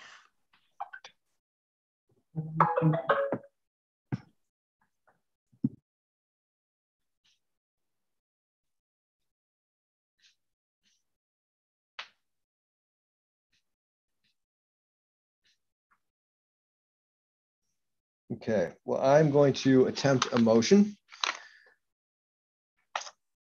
The Durham Historic Preservation Commission finds that in the case COA 2200001, 1201 Fayetteville Street modifications, the applicant is proposing modifications to a contributing structure, an existing brick porch with railing and entry door, neither original to the structure, at the west portico will be replaced with a brick plinth, 1 feet deep and matching original bricks, and a 6-light white aluminum framed storefront window within the same opening, respectively. All areaways will be removed. Walls associated with such areaways will be removed. All is shown on drawing CD-1.0, with all impacted windows being infilled with masonry. Deteriorated bricks in areaways below grade will be removed and salvaged for reuse in the new plinth and ramps. Existing handicap ramps, not original, will be replaced with new brick, precast stone, and concrete handicap ramps to match the color, tone, and texture of original materials on the structure, and new emergency wall lighting installed. Waterproof coatings will be applied only to bricks below grade. Water repellent coatings will be applied to all exposed masonry surfaces. Original wood trim will be replaced with new wood trim cut to match in size, form, and details. Non-original metal coping will be replaced with new metal coping. 11 street trees will be removed, saving 1 oak on the north side of the building, and new street trees, 3 trident maples, 8 crepe myrtles planted. Therefore, the conclusion of law is that the proposed addition and alterations are consistent with the historic character and qualities of the historic district and are consistent with the historic properties local review criteria, specifically those listed in the staff report, and the Durham Historic Preservation Commission approves the certificate of appropriateness for case COA 2200001, 1201 Fayetteville Street modifications with the following conditions. 1, the improvements shall be substantially consistent with the plans and testimony presented to the commission at this commission hearing and attached to the COA. 2, the improvements may require additional approvals from other city or county departments or state or local agencies. The applicant is responsible for obtaining all required approvals relating to building construction, site work, and work in the right-of-way. 3, a compliance inspection shall be performed immediately upon completion of the work approved herein. And 4, the applicant shall submit to city staff cut sheets for the water repellent applicant intends to utilize for submission by city staff to the North Carolina State Historic Preservation Office or the Technical Preservation Services Unit of the National Park Service for their approval. If not approved, the water repellent shall be removed from the scope of work approved by the COA, and the remainder of the work shall be permitted to go forward.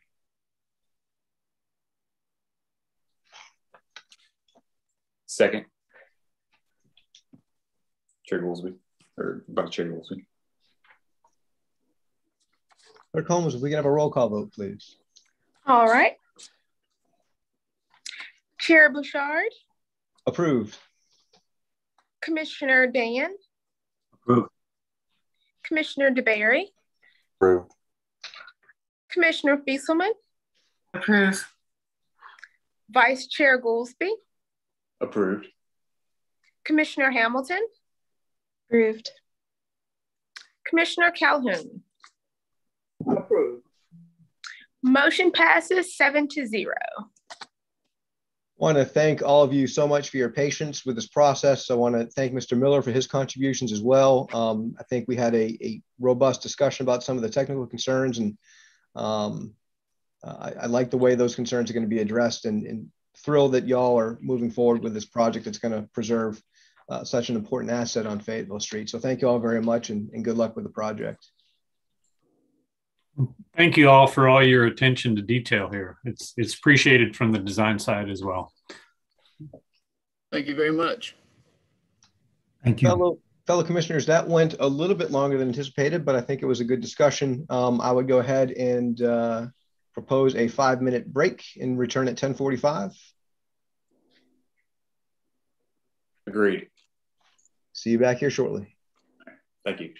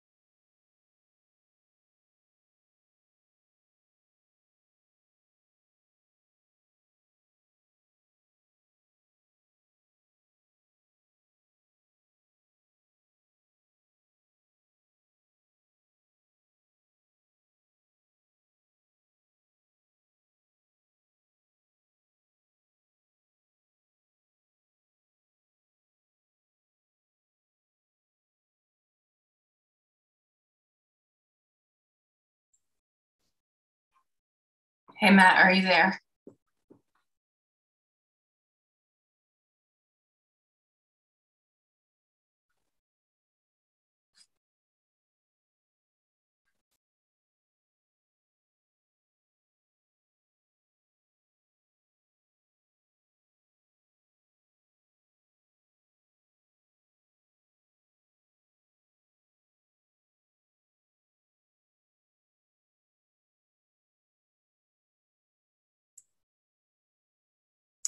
If Cindy Hoffman and Jeff Kurtz are available, we are trying to promote you as panelists, and that is so that you can participate in the next public hearing. Thank you. Hey, Matt. I'm worried I'm not going to get very deep into this case and want to ask you permission to just go ahead and be excused now. Is that all right? Yeah, I think that's fine. My sense is we will not have an opportunity to vote on this case before your 11 o'clock deadline today. So that's fine. Okay, great. Thank you. And thank you, everybody. Nice to see you. Chair Bouchard, I know I'm, I just said bye to Laura. Oh, okay. I know I missed the beginning of the meeting, but I'm just letting you know that I will be recusing myself from the next case. Okay. So we still have a quorum, correct? We still have 5? I think we do. Amanda, could you check? Yes. Okay. So who is out? So Fieselman is gone. And Commissioner Hamilton, you said you wouldn't be able to? Yeah, I'll be recusing myself. Okay. So 1, 2, 3. Yeah, we have 5. Okay. I believe our applicant is still, well, actually, I think our applicant is here now. Ms. Hoffman, Mr. Kurtz, good to see you. Hi. And Mr. Miller is still here. Tom, if you could put your camera on when you have a chance. Just so we know that you're here. I can't. Oh, now I can. Okay. Great. Okay, I believe we have everybody back. So we will now proceed with hearing the next case on our agenda. That is case COA 2200002, 501 Washington Street. And just so this is on the record formally, before we hear from staff, is there any one of our commissioners who may have a conflict of interest in hearing this case? Chair Bouchard, Commissioner Hamilton, I have a conflict of interest having worked on this project with my former employer. Thank you, Commissioner Hamilton. We still have with us Vice Chair Goolsbee, Commissioner Dayon, Commissioner DeBerry, and Commissioner Calhoun. So those 4 commissioners, with myself being the 5th, gives us a quorum, and so we will continue. Clerk Holmes, if you could please administer the oath to Ms. Hoffman, Mr. Kurtz, and to Mr. Miller. All right. Do you swear or affirm that the testimony you are about to give in the public hearing proceedings for today's case, the truth, by your own knowledge or by information and belief? Tom Miller, I do. Cindy Hoffman, I do. And I do. Thank you, Mr. Kurtz. I'm going to go ahead and go one by one here by name. Do each of you consent to this hearing proceeding today on this remote electronic platform? Ms. Hoffman? Yes, I do. Mr. Kurtz? Yes, I do. And Mr. Miller? Yes. Thank you all very much. If we could have our staff report, Carla.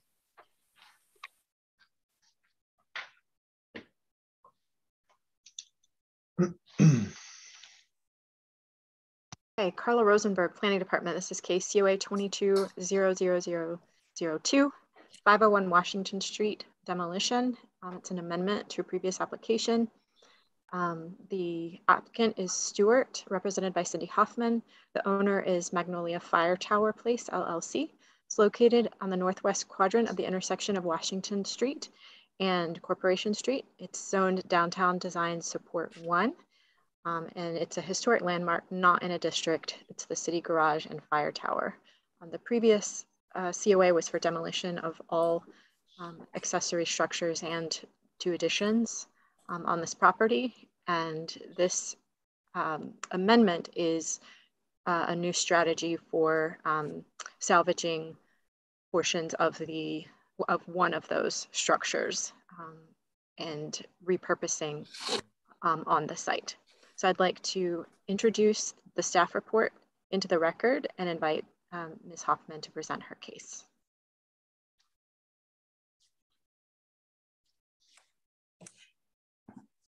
Thank you. I would just like to start with a quick introduction and just a recap of where we've been. For everyone, as a reminder, we brought this case originally to the commission in October of 2021 and presented the demolition of the structures on this site. At that time, we were given a 365-day delay for the demolition of those structures, with the primary concern being the employee's restroom that is located on the site.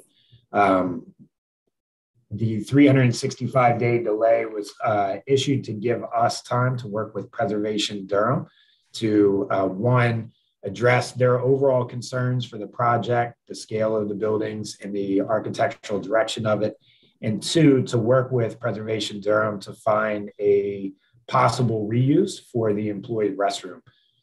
Since that time, we presented several plans to them and have worked with Preservation Durham to come up with a strategy for a reuse of the portion of the employee's bathroom on the site that we think is a good solution for it. And that without speaking for Mr. Miller, that I think that we're all in agreement on the location, the size, and the scale of it. Cindy will present those plans to you in just a few minutes. But just to summarize again, that this has been, this is the result of several months of coordination and cooperation between our design team and Preservation Durham to come up with a strategy. We'll continue to work with Preservation Durham during this process. One of the things that we're proposing is to place a plaque on the restroom structure, and we'll work with Preservation Durham on the language of that plaque to commemorate what the previous use of the building had been, so that it is memorialized in the new structure. So Cindy, if you want to take it over and present the plans. Sure. Good morning. My name is Cindy Hoffman. I'm representing the applicant for the 501 Washington Street property. I'm a licensed professional landscape architect in North Carolina with over 20 years experience and a senior project manager at Stewart in Durham. Jeff has previously mentioned a major certificate of occupancy for demolition of the accessory structures, except for the fire drill tower. And demolition of 2 city garage additions were approved on October 5th with the condition of the 365-day delay. The site also received a second certificate of appropriateness on December 7th for the construction of a new mixed-use building addressing the future Durham Beltline with the appropriate frontage and congruous to the 2 primary historic structures on site. We're here today requesting a major certificate of appropriateness amendment for the relocation and repurposing of the historic city garage employee restroom and elimination of the 365-day demolition delay. Carly, can you turn to page 10? Thank you. Just a kind of a recap of the site and existing conditions.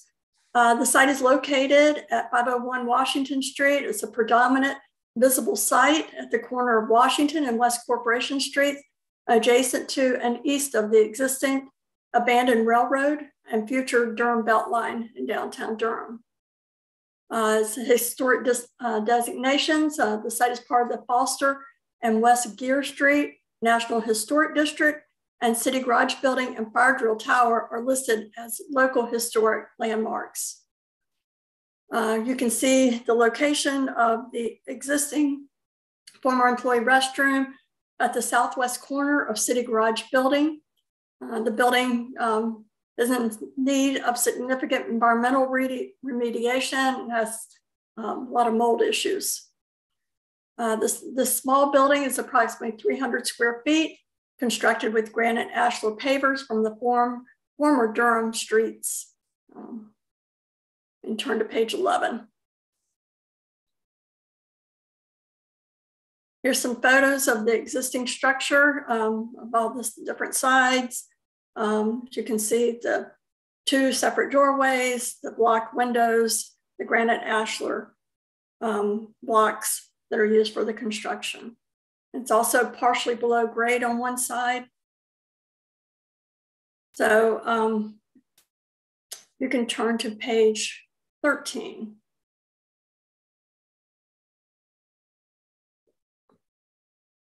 Okay. This, we're proposing to relocate the employee restroom. The structure is currently located in the approved new development's proposed fire lane and therefore needs to be relocated. You can see the new site plan with the new proposed building, the fire lane alley that's cutting, going through the site.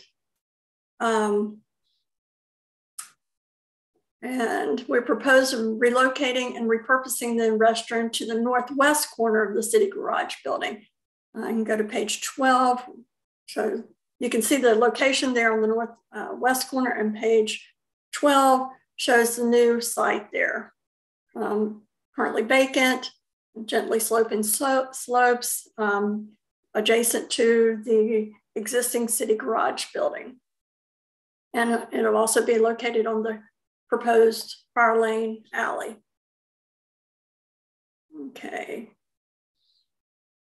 Go to page 13. Oh, back there again. So we're showing the location of where we're proposing the repurposing the bathroom, restroom into an amenity area pavilion, and at that location. We've been working with Preservation Durham on various options for relocating, repurposing the bathroom, some of which was looking at using the granite ashlar block as a screen wall around the transformer. That is really dictated by Duke Energy as far as maintaining clearances and keeping openings toward the alley. And it was not a viable solution. And on top of that, Duke would have to have all the approvals for that if we did use a screen wall, but it ends up not really screening anything once we put the clearances in and the openings. So those requirements kind of negate the intent and purpose of the screen wall, and therefore was not a viable option. Another option we looked at with Preservation Durham is relocating the bathroom to the belt line. The owner developer has had many conversations with the city and Parks and Recreation. And although the city is receptive to the idea, the uncertainties of the lengthy acceptance process, storage of materials, construction, and schedule made this option uncertain. So the third option that we've kind of settled on is relocating and repurposing the restroom at the amenity pavilion area. And if you can turn to pages 14 and 15, we'll do 14 first. This is kind of the site plan that would happen at that corner of City Garage and the corner of the alley fire lane. The proposed outdoor amenity area would be located at the northwest corner and to the rear City Garage and adjacent to the alley. Repurposing of the restroom will be, and let's turn to page 15 now. You can see different elevations of what this would be proposed structure would look like. Repurposing of the restroom into an open air pavilion will be reconstructed with materials found in the original building. It will include a similar building footprint, reuse of the exterior ashlar granite paver blocks, and exposed timber joists reminiscent of the restroom ceiling joist. Brick planter seat walls will be reflective of the restroom interior brick walls, complementing the adjacent City Garage building. The proposed structure will include window openings for visibility and precast concrete paver floors. Built-in wood seating, indirect accent lighting, and landscaping will create a place for small social interactive gatherings and individual quiet reflections. A plaque located on the wall will tell the story of the historic employee restroom, and the development team believes this option, has the greatest potential of honoring the history of the employee restroom and the site. In the spirit of the site's history of change and adaptation for different uses over time, we are seeking to relocate and repurpose the former employee restroom to correspond with the site's evolution into a mixed-use residential, retail, restaurant, and entertainment destination. We are committed to preserving the historic integrity of the Granite Ashland restroom as part of a future design of the site, continuing the legacy of reuse. We request approval of the 501 Street Certificate of Appropriateness for relocation, repurposing of the former City Garage employee restroom, and the elimination of the 365-day delay for the site's previously approved demolition, COA. We appreciate the Commission's time and consideration, and we'll be glad to answer any questions. Thank you.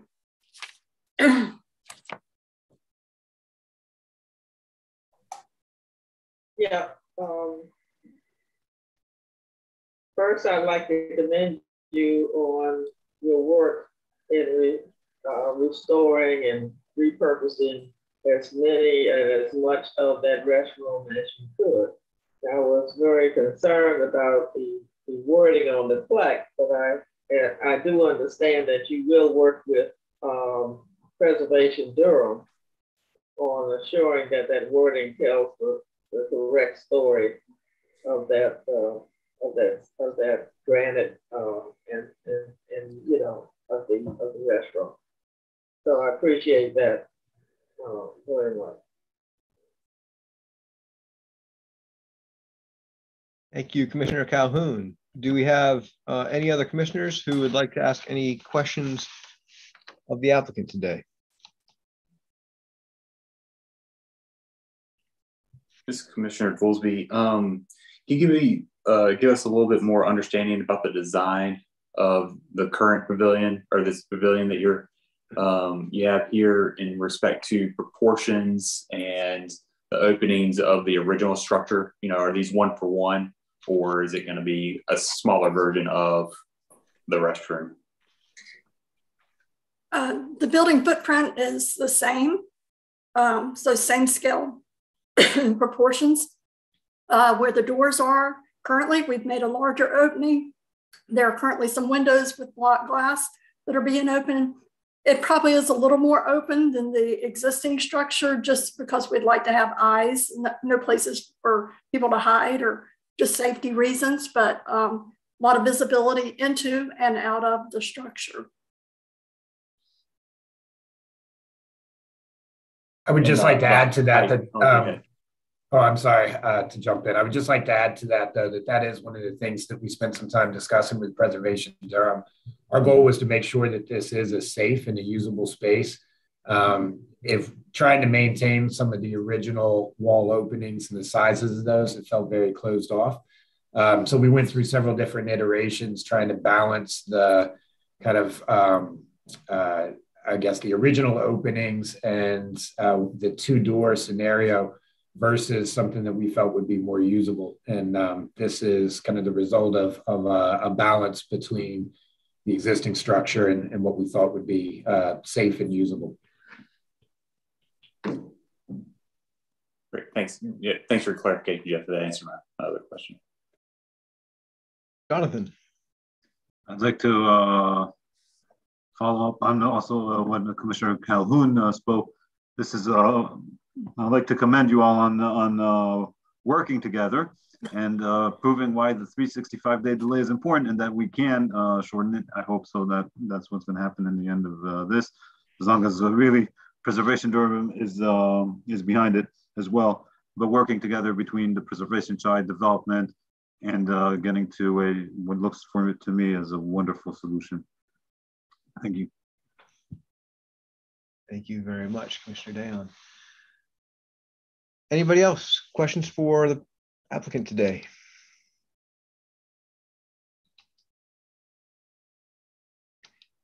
If not, I will ask if there is anyone else who intends to speak either for or against this application today. Mr. Miller? Thank you, Mr. Chairman. My name is Tom Miller, and I'm president of Preservation Durham. For the commission, I want to say we urge you to approve this new COA application and to lift the 365-day delay. Although Jeff and Cindy have already described to you our process, I want to say how grateful we are that this developer gave such a wonderful opportunity to work with them, not only on this pavilion structure, which is the subject of a great deal of concern, but on the overall project. We think that it is much better. With regard to this structure, if you remember, when the application first came to you back last fall, the applicant proposed to reuse the granite pavers that are in these buildings here and there throughout the project, but primarily in a horizontal way and in the fire lane. And we thought that the important story this segregated bathroom has to tell would be completely lost if that was what we were going to do. And over the next months, we went back and forth on how best to create a building structure that would allow us to tell the story of segregation on this site. As Cindy and Jeff told you, we looked at several alternatives. I want to note here, just for the record, that Durham architect Brett Horton with Preservation Durham got really interested in this project and proposed that we look at the developer's idea of a pavilion where we preserved the essential scale of the building, but we opened up its spaces to make it an open air pavilion. As you saw, the original brick bathroom building would not be very suitable for that purpose. And so we went back and forth on various designs, and we have resolved on this one. And we're pretty pleased with this. And so we urge you to approve this COA. I want to conclude, if I may, by saying we all live in a statutory and regulatory environment with the COA process that I don't think any of us would have created had it been up to us. The whole business of having the Historic Preservation Commission essentially order a delay and then expect opposing parties to work together. While it is possible, as this project shows, for that to actually, that 365 days to be used beneficially, it frequently is not. But here we really did it, and we did it because Jeff and his team were so open to the input that we wanted to give, and we're grateful for that. So thank you, Mr. Chairman, and thank you, members of the commission. I'm available for questions if you have any. Thank you very much, Mr. Miller. Do any of the commissioners have any questions for Mr. Miller?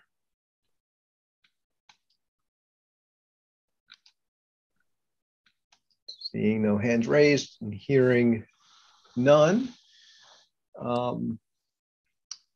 And given that Mr. Miller spoke in favor of and not in opposition to the application, there's no need for a rebuttal, obviously. And so I think at this stage, I will close the public hearing and invite discussion among my commissioner colleagues.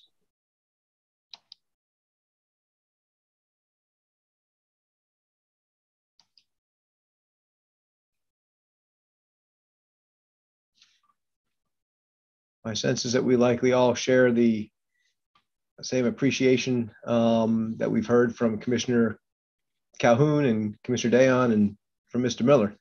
I certainly appreciate all the efforts undertaken and duly note what Mr. Miller had to say. There's something inherently adversarial about putting a 365-day delay on a demolition request. That is the tool that we have at our disposal. And it seems to have yielded something pretty extraordinary in this case. And I applaud everybody for your efforts in working together to make it happen.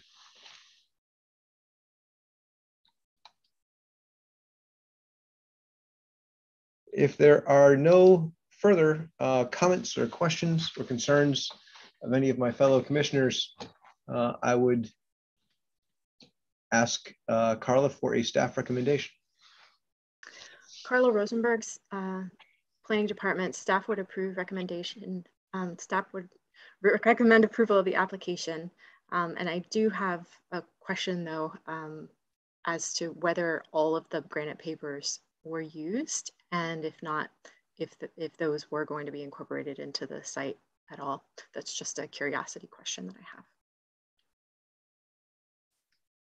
I can try to answer first. Jeff may want to add. It's uncertain at this time. They're going to have to be taken apart from the original bathroom and cleaned. How many of those are viable? We hope most of them will be, but looking at the amount of structure, we may have some blocks left over, but we haven't planned for, not knowing how many exactly will be salvageable and be able to be cleaned up and reused. Don't have a quantity on that. Thanks. Would somebody like to make a motion? Please do. Thank you. The Durham Historic Preservation Commission finds that in the case COA 22000002, 501 Washington Street, demolition, amendment, the applicant is proposing to amend a previously approved proposal to demolish additions and accessory structures associated with a landmark property. Salvaged materials from the employee restroom will be used to construct an open-air pavilion at the northwest corner of the primary structure.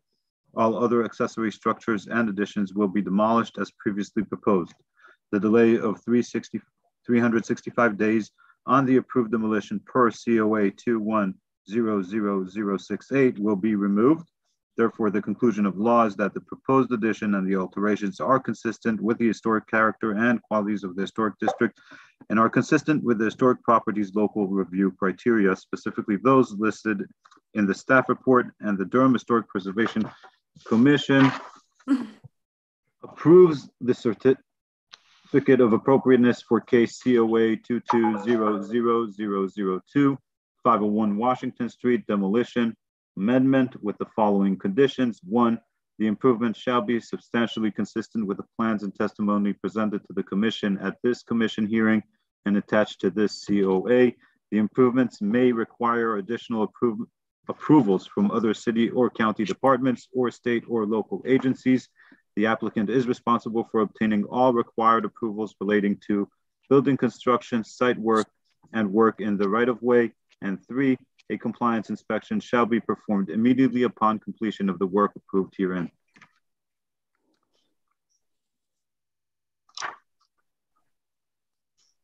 Second, Commissioner Goolsby.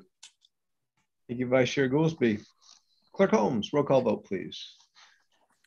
All right. Chair Bouchard. Approved.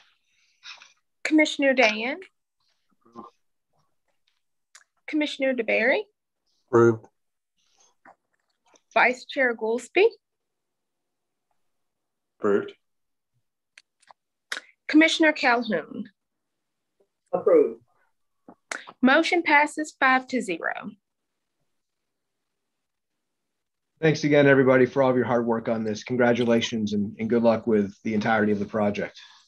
All right. Thank you so much. Thank you all. Appreciate your consideration. Thanks. Fellow commissioners, that is the last case we have on our agenda. We have no items listed under old business. Under new business, we have 3 items, starting with landmark study list proposal, the Chicken Hut. Carla?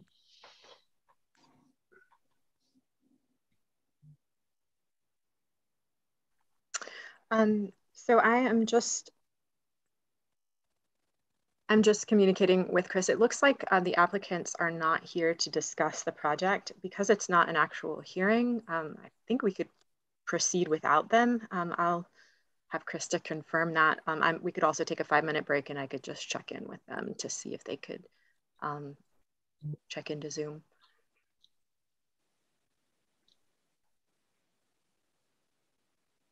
Krista? Thanks, staff. Krista Kruger, City Attorney's Office. I think it's fine to proceed without them if you want. But Carla, if you like, we'll defer to you, Matt, what you want to do. I'm taking a break. Chris, please continue to try to make contact with the applicant, but I would, given the fact that it's 11:15 in the morning, vote in favor of moving forward with some at least introductory information from Carla while we're waiting for folks to join. I'll just resend them an email to see and try to get on it. Yeah. Wonderful. Thank you.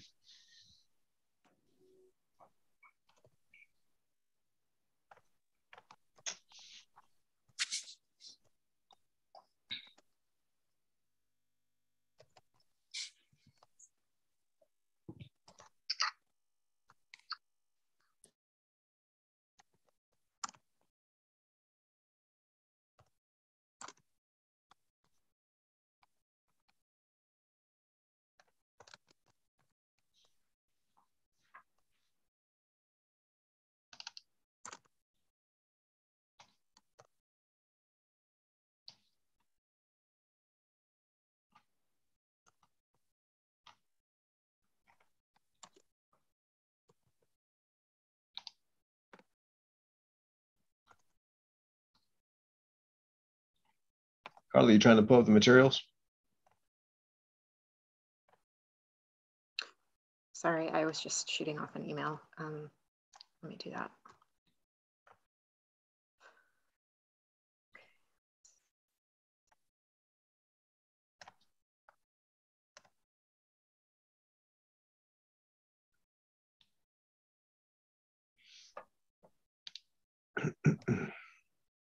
Maybe if you want to wait for the others, I'm just proposing we start with the other COA, with the other new business.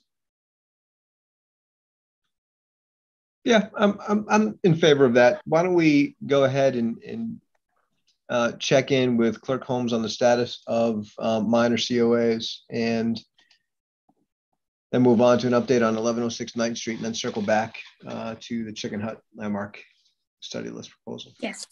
I just received notice from the applicant. They said, can you give me 5 minutes? So okay, this great. sounds perfect. Let's be efficient. Minor COA report will be emailed to you all by Thursday. Most likely it'll be tomorrow. Thank you very much, Amanda. Update on 1106 9th Street. Carla? Well, actually, I'll defer to you. I'll say a few words. Okay, great. We've been through a couple of ringers on that move, but we now have a permit from the city. Now, what was holding it up all these months are a couple of things. One is the architect we hired to draw the plat for 1107 Cliff Cradle. He's fairly well known in this area, and lives and works within walking distance of the Mangum Street property. He did not, it was not drawn appropriately. And he picked up on that when the permit was, the application for permit was placed, and they rejected it because they found that a small piece of the property still belonged to the previous owners. And so that everything had to be redrawn, et cetera, and whatnot. So that happened. And, but it was determined that what was going to be placed on the property would not overlap into the area that was in dispute. And so, that continued. Of course, in the meantime, we've had issues with those who signed up to do the move earlier. So I think she now has a new crew, that a well-experienced group of individuals who are going to work on that. Canoe Bono, who owns, the original owner of the house to be moved, is hanging in there with us. He's not tickled to death, but he is willing to participate. He's willing to participate in assuring that this house is moved off his property. as soon as possible. So I think we're in better shape than we were.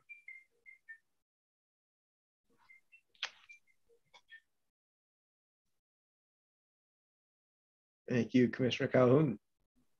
Okay. Anyone have any questions for Faye?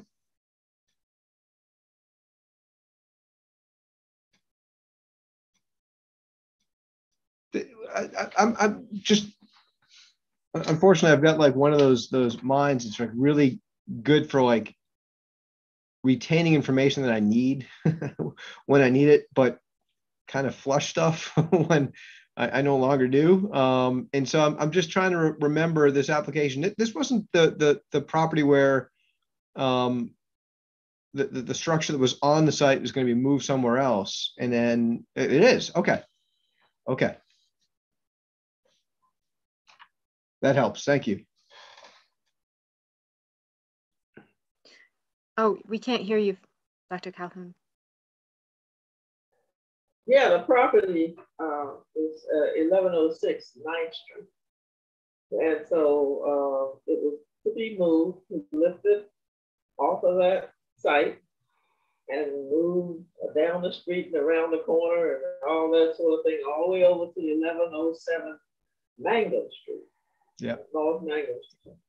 And so everybody's tickled there for happy and waiting for the move so we can, you know, get our folding chairs and buttered popcorn and wash the shelf, you know, this house going down the street and all that sort of thing. Of course, we found out at some points that that's going to take a bit because, you know, the route that it has to go through has to be approved and the house has to be cut in at least 2 pieces in order to get under some wires. And so all that took a couple of months. And then, you know, that's when we found out that when we submitted the permit, you know, the application for the permit, and found out that the land that it was going to, the plot, the drawing was not correct. So that threw everything into a complete tizzy, and had to find, trying to get that person to redraw it and going through this and finding him and all that. I mean, really. So that worked. So that went on and on for a while, and finally we got the correct drawing. The little piece of land that was not going to be a part of this land was still in the hands of the former property owner, and the owner died. So it was in the estate, and you know, now you have to get another group of lawyers to talk to those people, but then it was decided just leave that piece of land off, you know, out of the whole mix, because the house is not going anywhere near that piece of land, you know, that little sliver of land. And so, okay, now we have a permit. Meanwhile, Mr. Canoe is still under the 365-day delay for, you know, if he wanted to demolish the property. He wanted to demolish it. We wanted to save it and move it. And so that's where we are now, except that Mr. Canoe De Bono, who owns the property, owns the house, he's working hard to get that with us, to get the movers in place and the foundation dug, and you know, and the house get off of his property so that he can begin to build his new house there on that land. So that's about where we are right now. So Dr. Calhoun, what's your best estimate of when we can gather up our lawn chairs and get the popcorn ready for the parade around the block? I don't know right now. I believe that they are still trying to get approval to lift this wire and come under the stoplight here and all that sort of thing. And so 10 agencies have to sign off on a move like this, and they don't get the move very often. They don't get this kind of case very often. And so everybody's got to go back and read their procedure books before they can sign off. Say, yes, you can come under this wire. Yes, you can turn on this street. So it's been a trip. I had no idea, that it was going to go into all that. Still working through. Please keep us posted. I want to watch that thing happen. Yeah, we will. You won't miss the show, I can tell you that. All right, we have a direct message here from Chris that the applicant is here now for discussion of Chicken Shack. Excuse me, Chicken Hut. My apologies.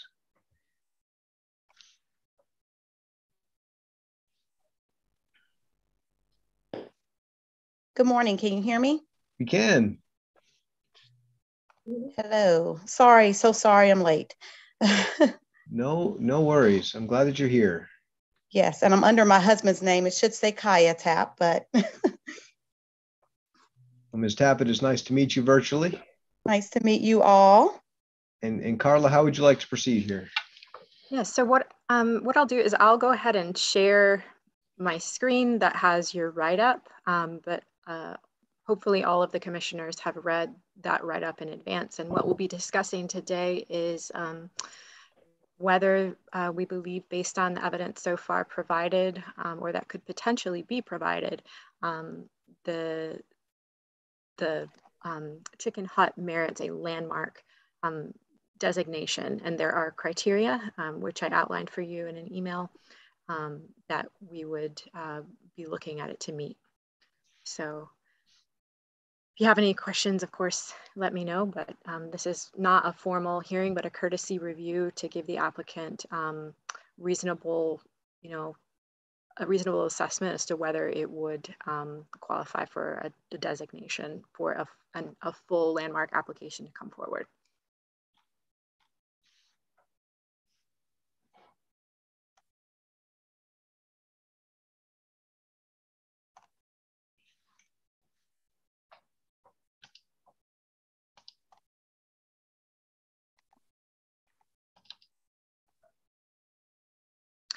And Ms. Tapp, if you wouldn't mind sort of giving us an overview as well as to how you maybe came upon the idea of obtaining the landmark status and what you hope to accomplish with that. Sure. So a couple of years ago, I think it was 2019, we worked with the city to retrieve some funds to help update our parking lot and just update the building a little bit. And we were told by one of the councilmen, you should look into becoming a landmark since we've been here for so long and the family has done so much for the community. So that was a suggestion back in 2019. And so I finally worked to, get some more information. And so we decided, we've been in the community since 1957, well-known, supported the community. It started with Claiborne Tap, which is my husband. Trey is also known as Trey. Claiborne Tap III, his father, founded the business, started it in 1957 in another area, part of Durham. That area was torn down and then moved to where they are currently, the Fayetteville Street location. And when his father got sick, his mother, Peggy, took over the business, kind of took it to another level. Excuse me, so started catering, started serving schools, contracts with daycares, charter schools, and so forth. And when she passed in 2018, Trey took it over and continued the legacy business. And again, taking it to the next level with some updated interior areas. Like I said, updating the parking lot, finding funds to do that, and just keeping the area up so that we can continue to serve Durham, serve the community, have a place to come back to, Black owned, one of the longest standing restaurants here in Durham. And so we do feel like it should be it is a staple in the community. And so we feel like it should be a landmark there. Thank you.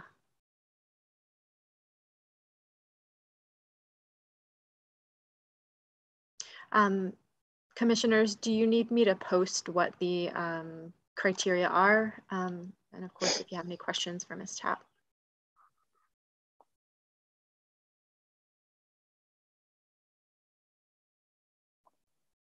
I think so, Carla, I just wanted to clarify, this is going on the study list based on today's discussion.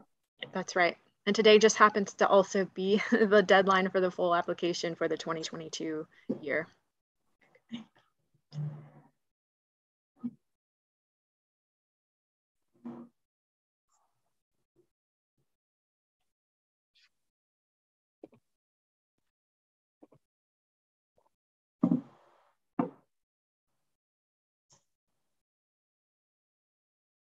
Carla, to be clear, these are the criteria for designation, not necessarily the criteria for being put on the study list. That's right. Okay. And so, yeah, you're going to be assessing whether it reasonably could meet, whether it has the potential garnering further evidence. Okay.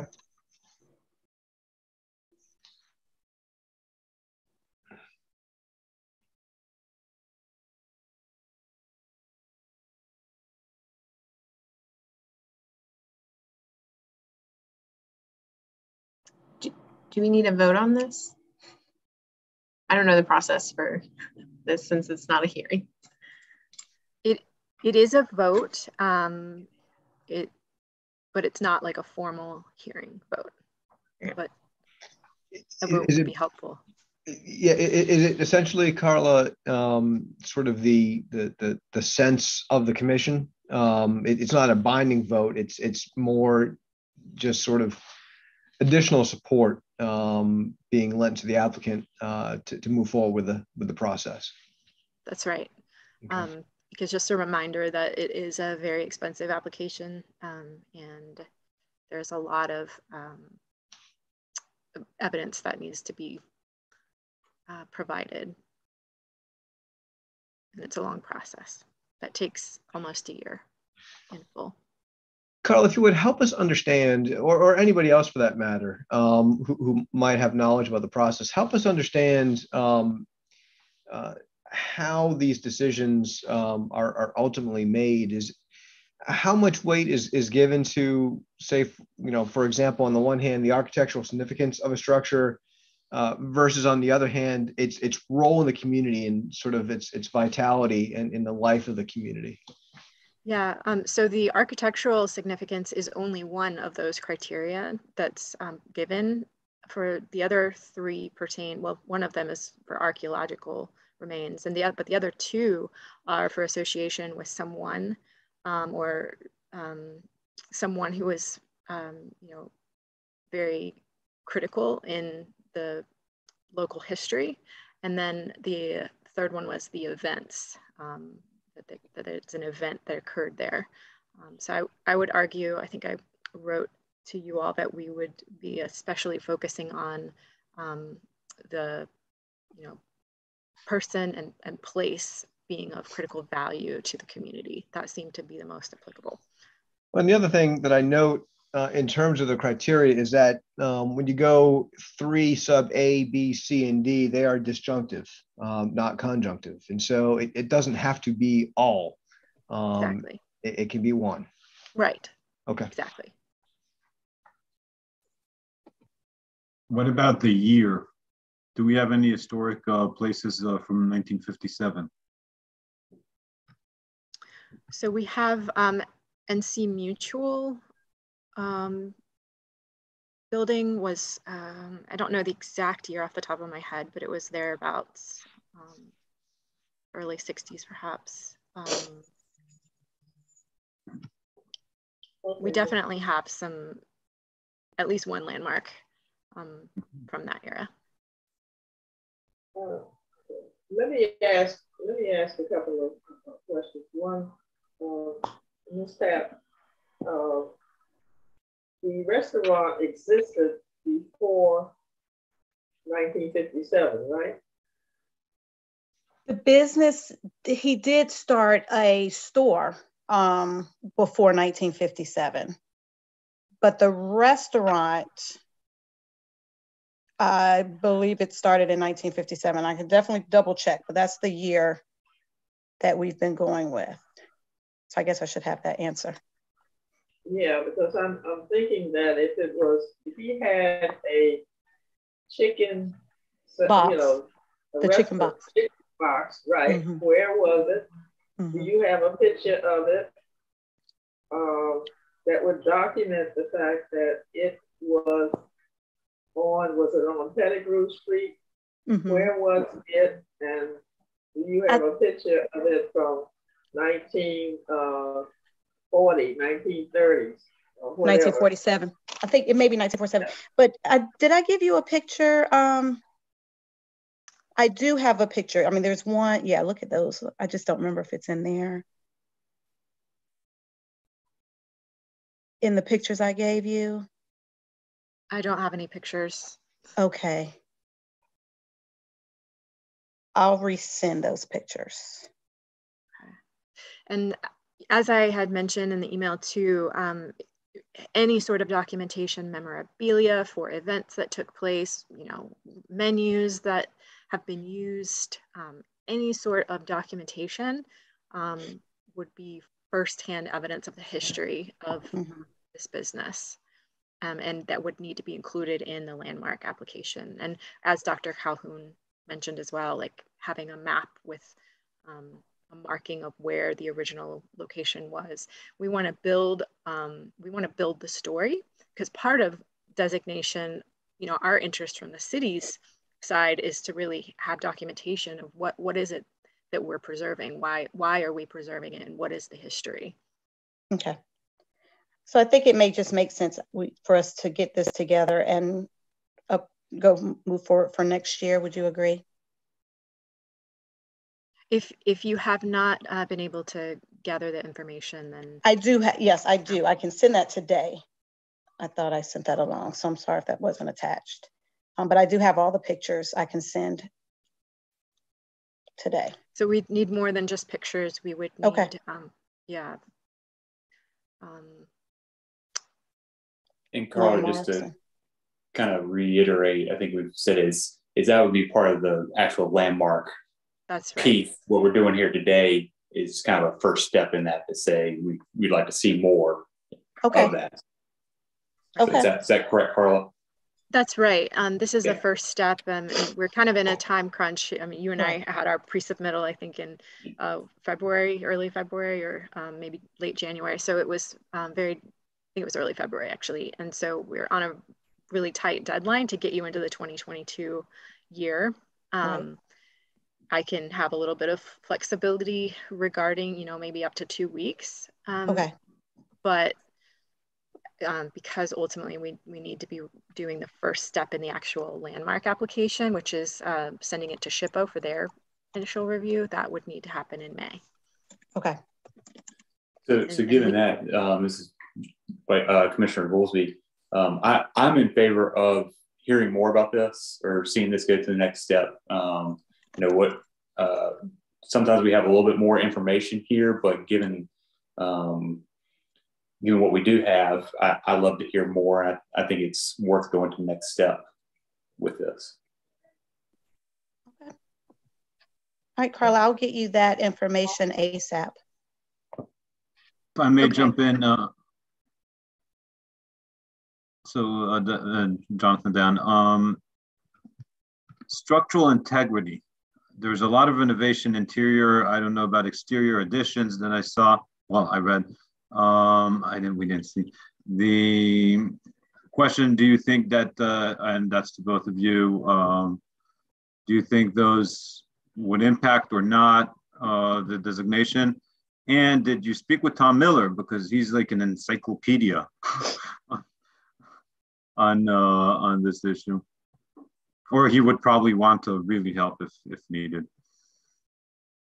And two, go to Open Durham. It's mentioned several times. There's some photographs, there's some background that would be a great starting point for, you know, further research. I'm also going to include a link to historic aerial imagery from the DOT itself that dates back to the 50s. That could help with some of the urban renewal history. It's kind of mind-blowing to look back at those old images, but I'll include that in the chat here. And all of that is on the Open Durham site too. Has the restaurant, it has the aerials, the urban renewal, all that. Looks like Mr. Miller has raised his hand. Tom, go ahead. So again, my name is Tom Miller. I'm president of Preservation Durham. I can tell you Preservation Durham would be delighted to help in any way we can. And so when the meeting is over, Ms. Tapp, if you don't mind, I'll send you an email to connect, and we're available to help you if you can. I wanted to throw in this place is extremely important to the civil rights and political history of Durham from the late 1970s right up to fairly recently. And it's an incredibly important part of the story. And I participated in that a little bit along the way when wearing another hat. I think that this is a great idea, and I'm speaking ahead of Preservation Durham, but I'm confident that this is an application we can get behind. Thank you. Thank you. Thank you. Thank you, Mr. Miller, for those thoughts.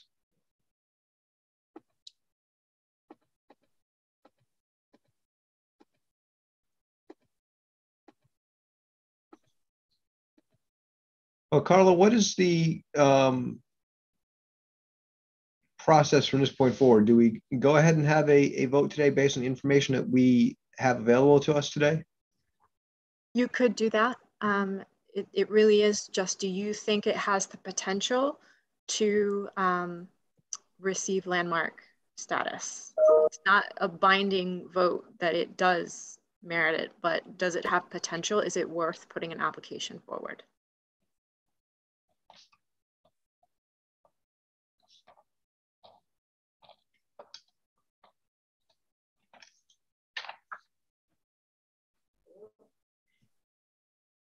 Chair Bouchard, should we? If somebody has a motion in mind, by all means, I was trying to scratch something up, but if someone already has something, please. And it doesn't have to be a formal motion. You could just say, does everybody approve of adding this to the study list? Okay. Well, let's keep it just that simple then. Does the Durham Historic Preservation Commission support adding the Chicken Hut located at 3019 Fayetteville Street in Durham to the landmark property study list? And I will start off by saying aye. I would actually do a roll call. Let's do a formal roll call. Yep. Clerk Holmes, one more time. All right. Chair Bouchard. Aye. Commissioner Dayan. Answer would be a little longer. The answer is for sure yes, but from what I'm hearing, there's a lot more substance that could be added, and I urge the applicant to add that in. Gotcha. Commissioner DeBerry. Yes. Vice Chair Goolsby. Yes. Commissioner Calhoun. Yes, I'd like to see more information on the history of the Chicken Hut back to urban renewal. So aye. Put it on the study list. Yes.